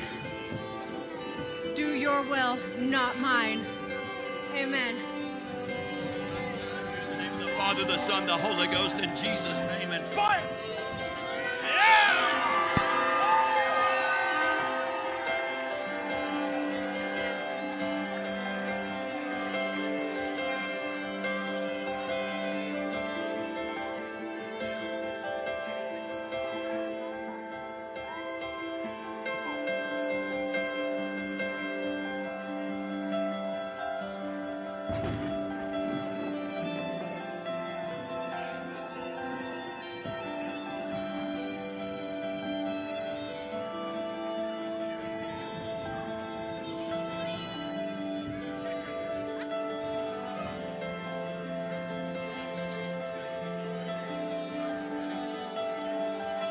So this is Leah, one of our youth. And we just baptize you in the name of the Father, the Son, and the Holy Spirit, and fire.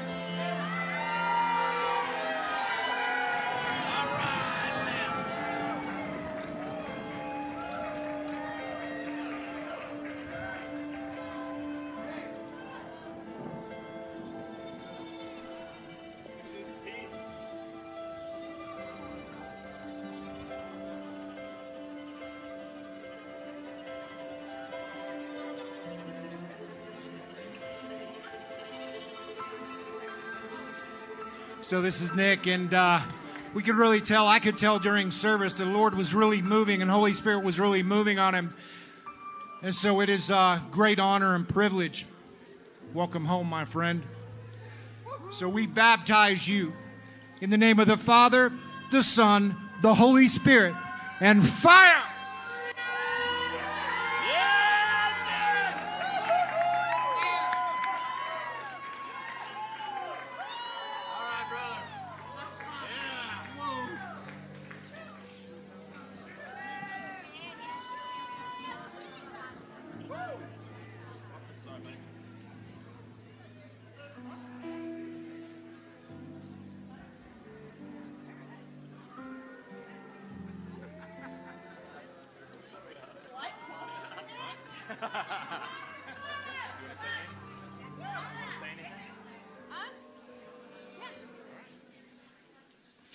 So 30 years ago, I received Jesus Christ as my Lord and Savior. 17 years ago was the last time I was baptized. And recently, the Lord has He's rolled the stone away from the tomb, and I have come out, and now I'm going to hit the ground running, living for Him and Him only. His will be done. I completely and fully surrender to the Lord today. My life is His.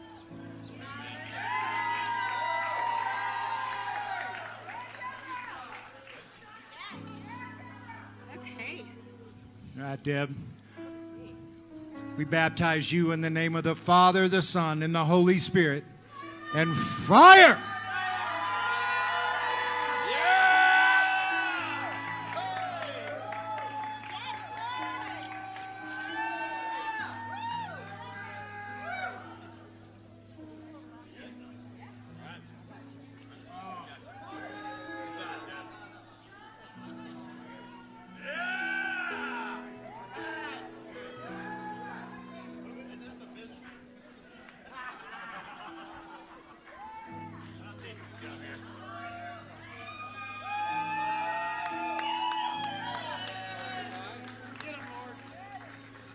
So this is Andrew. Andrew and his beautiful family have come to us, and they've been here going on 3 weeks now.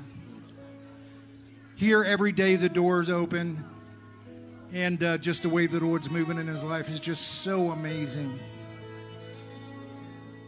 And I can't wait to see what the Lord's going to do next, my friend.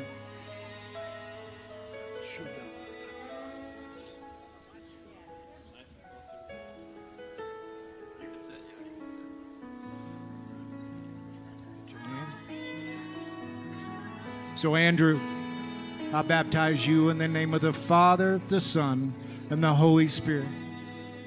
And fire. And fire.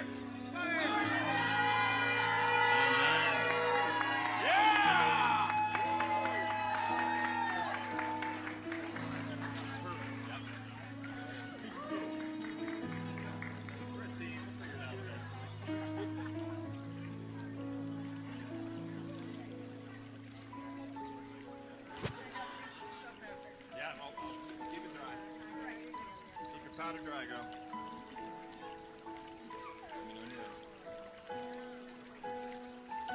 I just want to read these passages. I worship you, oh Lord, help me. I'm hungry even for the crumbs that fall from your table. Let healing come to me as I desire. Jesus, I come to you in the midst of the multitude right now, and I'm hungrier for your healing than for food. I feel your compassion for me, and I know that you will heal me. Have mercy on me, O Lord, for I am weak. Heal me, for my bones are troubled. I declare that this is my time to be healed. You will restore health to me and heal me of my wounds. The power of the Lord is present to heal me. Let news of your healing power, O Lord, be like a ripple effect, causing all those near and far to come so that they will be healed. Let many gather so that there will be no more room to receive them, that they may hear the preaching of the word and be healed. In Jesus' name. Amen. I can't go from my knees. Yep, good call. You're good.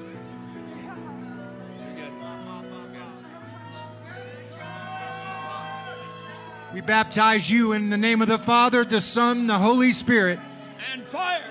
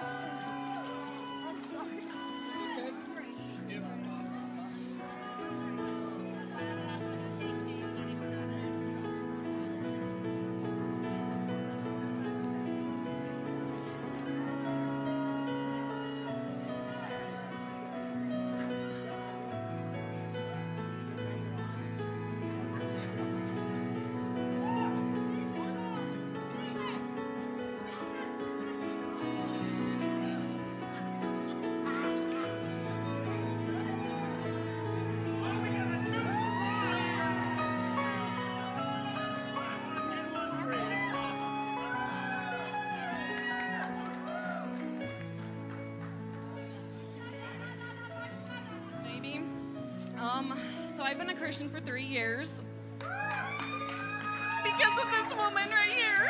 Put your hand up. She didn't give up on me. I shouldn't be married today, and I shouldn't have my 3-year-old or this one. My life should have went down the hole a long time ago. So, yeah, here we go. Praise God.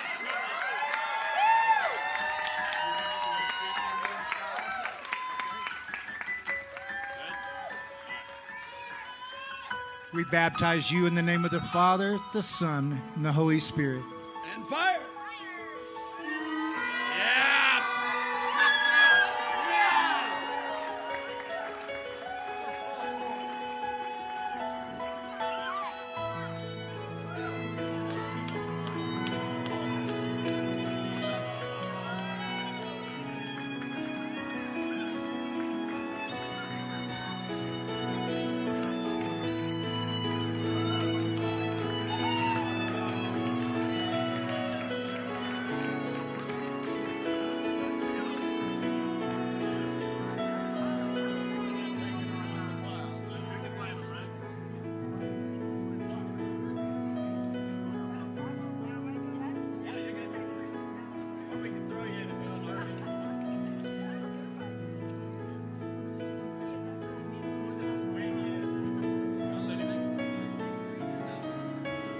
Starting 7 months ago, I moved from Nashville, New Hampshire. I was not in a good place. I was quite in the darkness. I moved here, going to be a year this September, and what an amazing experience I've had by living here and being with all of you.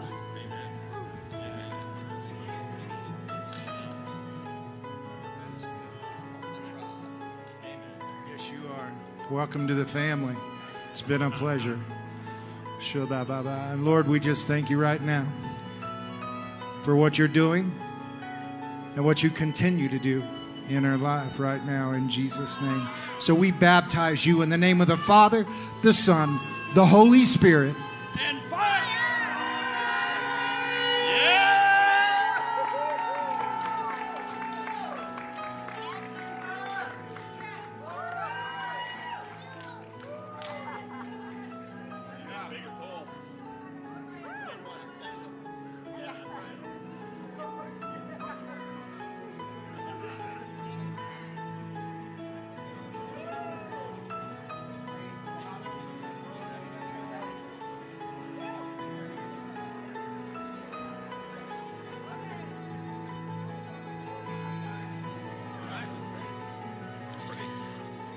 Well, I was baptized in fire in 2016, and since a little before quarantine, the Lord has been just purifying me and cutting things off of me.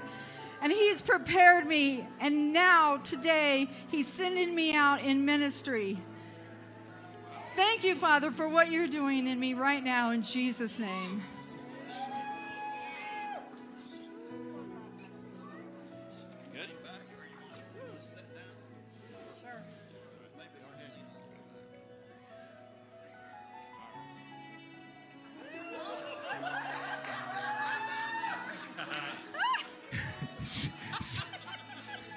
So we baptize you in the name of the Father, the Son, and the Holy Spirit.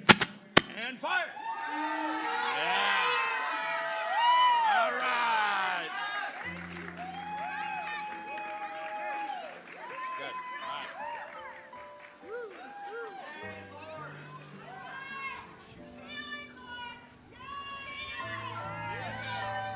Praise God. This be the pulpit, praise God. That's the way. Say something. Thank you, Jesus. This has been a long time coming. God help me through the rest of my life. Thank you all. Amen.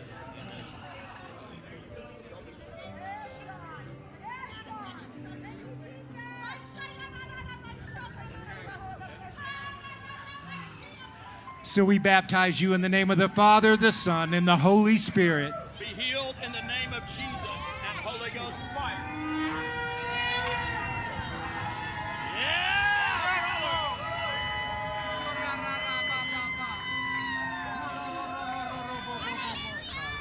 Yes, Amen, Lord. amen, amen. Yes, Lord. Praise God.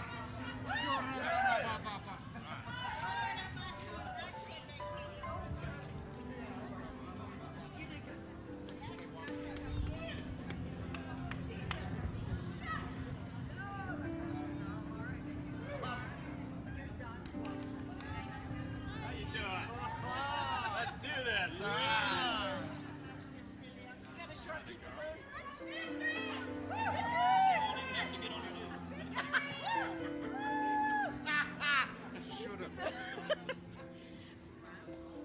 I rededicate my life to a complete empowerment of Holy Spirit. Because I've had all the words, but I haven't had the power. Yeah. I'm ready. Bring it in. Bring it on. Bring it in. Have a seat down there. All right, you want to sit? Might be easier. Yeah. All right, there you go. You'll make it. And then you just grab your nose. Oh, yeah. And we just baptize you in the name of the Father, the Son, and the Holy Spirit. Fire! Beautiful.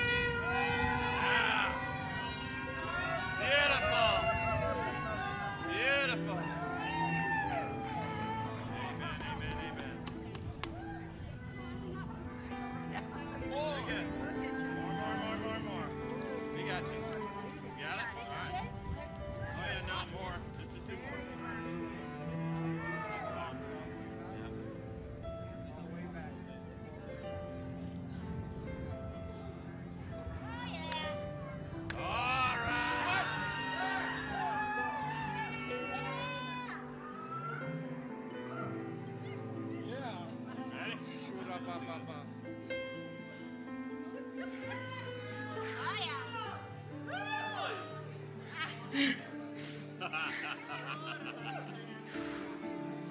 Jesus saved me.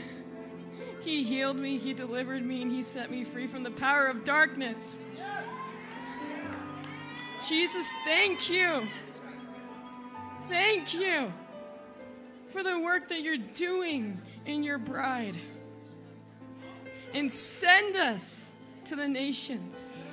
Send me. Here I am. Thank you.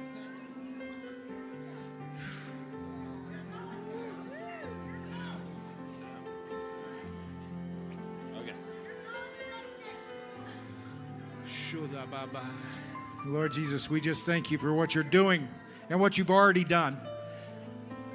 So we just baptize you in the name of the Father, the Son, and the Holy Spirit. And in the fire. Yeah.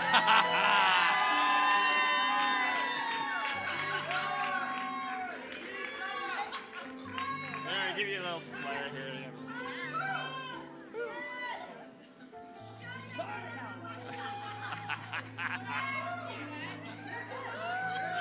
All right, let me take your glasses.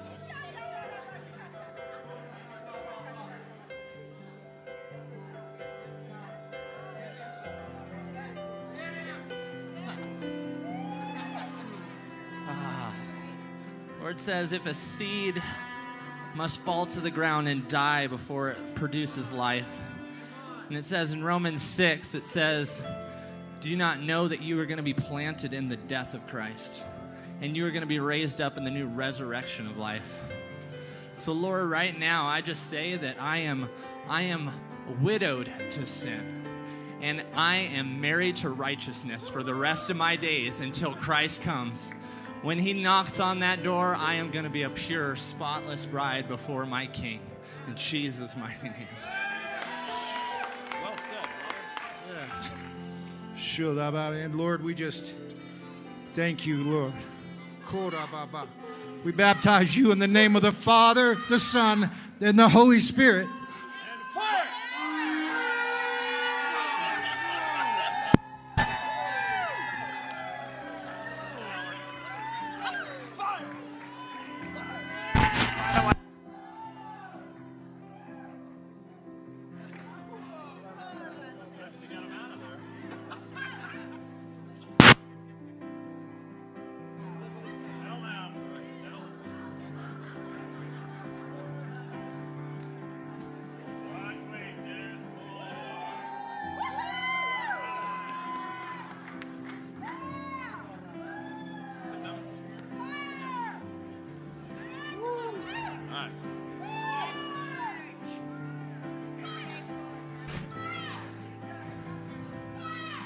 Yes, thank you for fire, Lord. We baptize you in the name of the Father, the Son, and the Holy Spirit.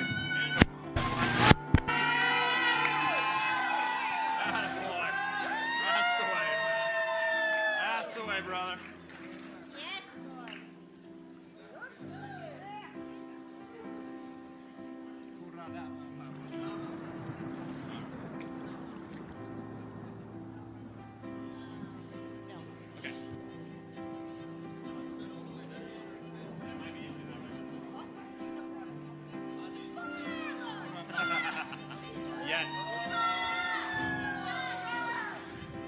We baptize you in the name of the Father, the Son, the Holy Spirit.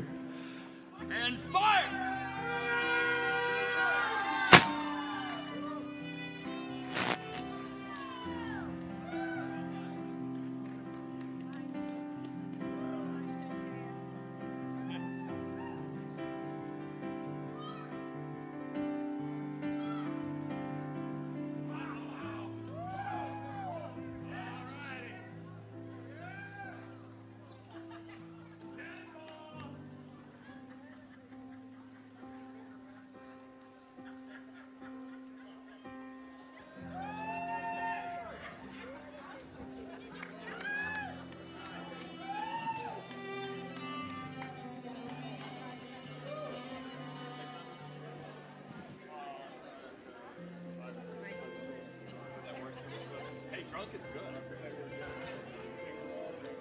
Go ahead. I'm in the right place.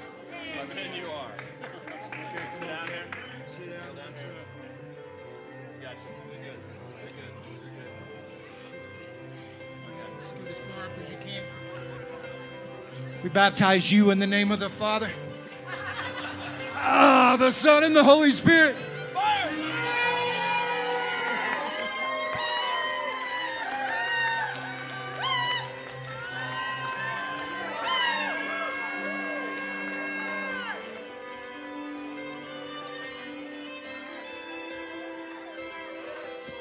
I'm never going to be the same. I heard whispers. Right. Praise the Lord. You all right? You got one more? Oh, yeah. And if you order now, there's more. Who else? Get your shorts on. Right. There's room in the pool, guys. Come on. Make me a coin in your pocket and spend me any way you want, Lord. I love you.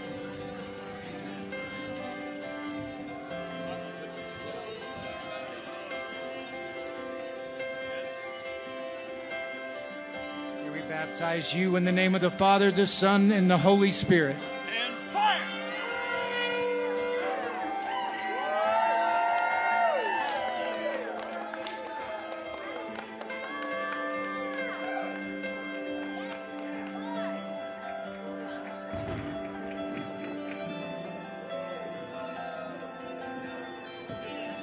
Anybody else?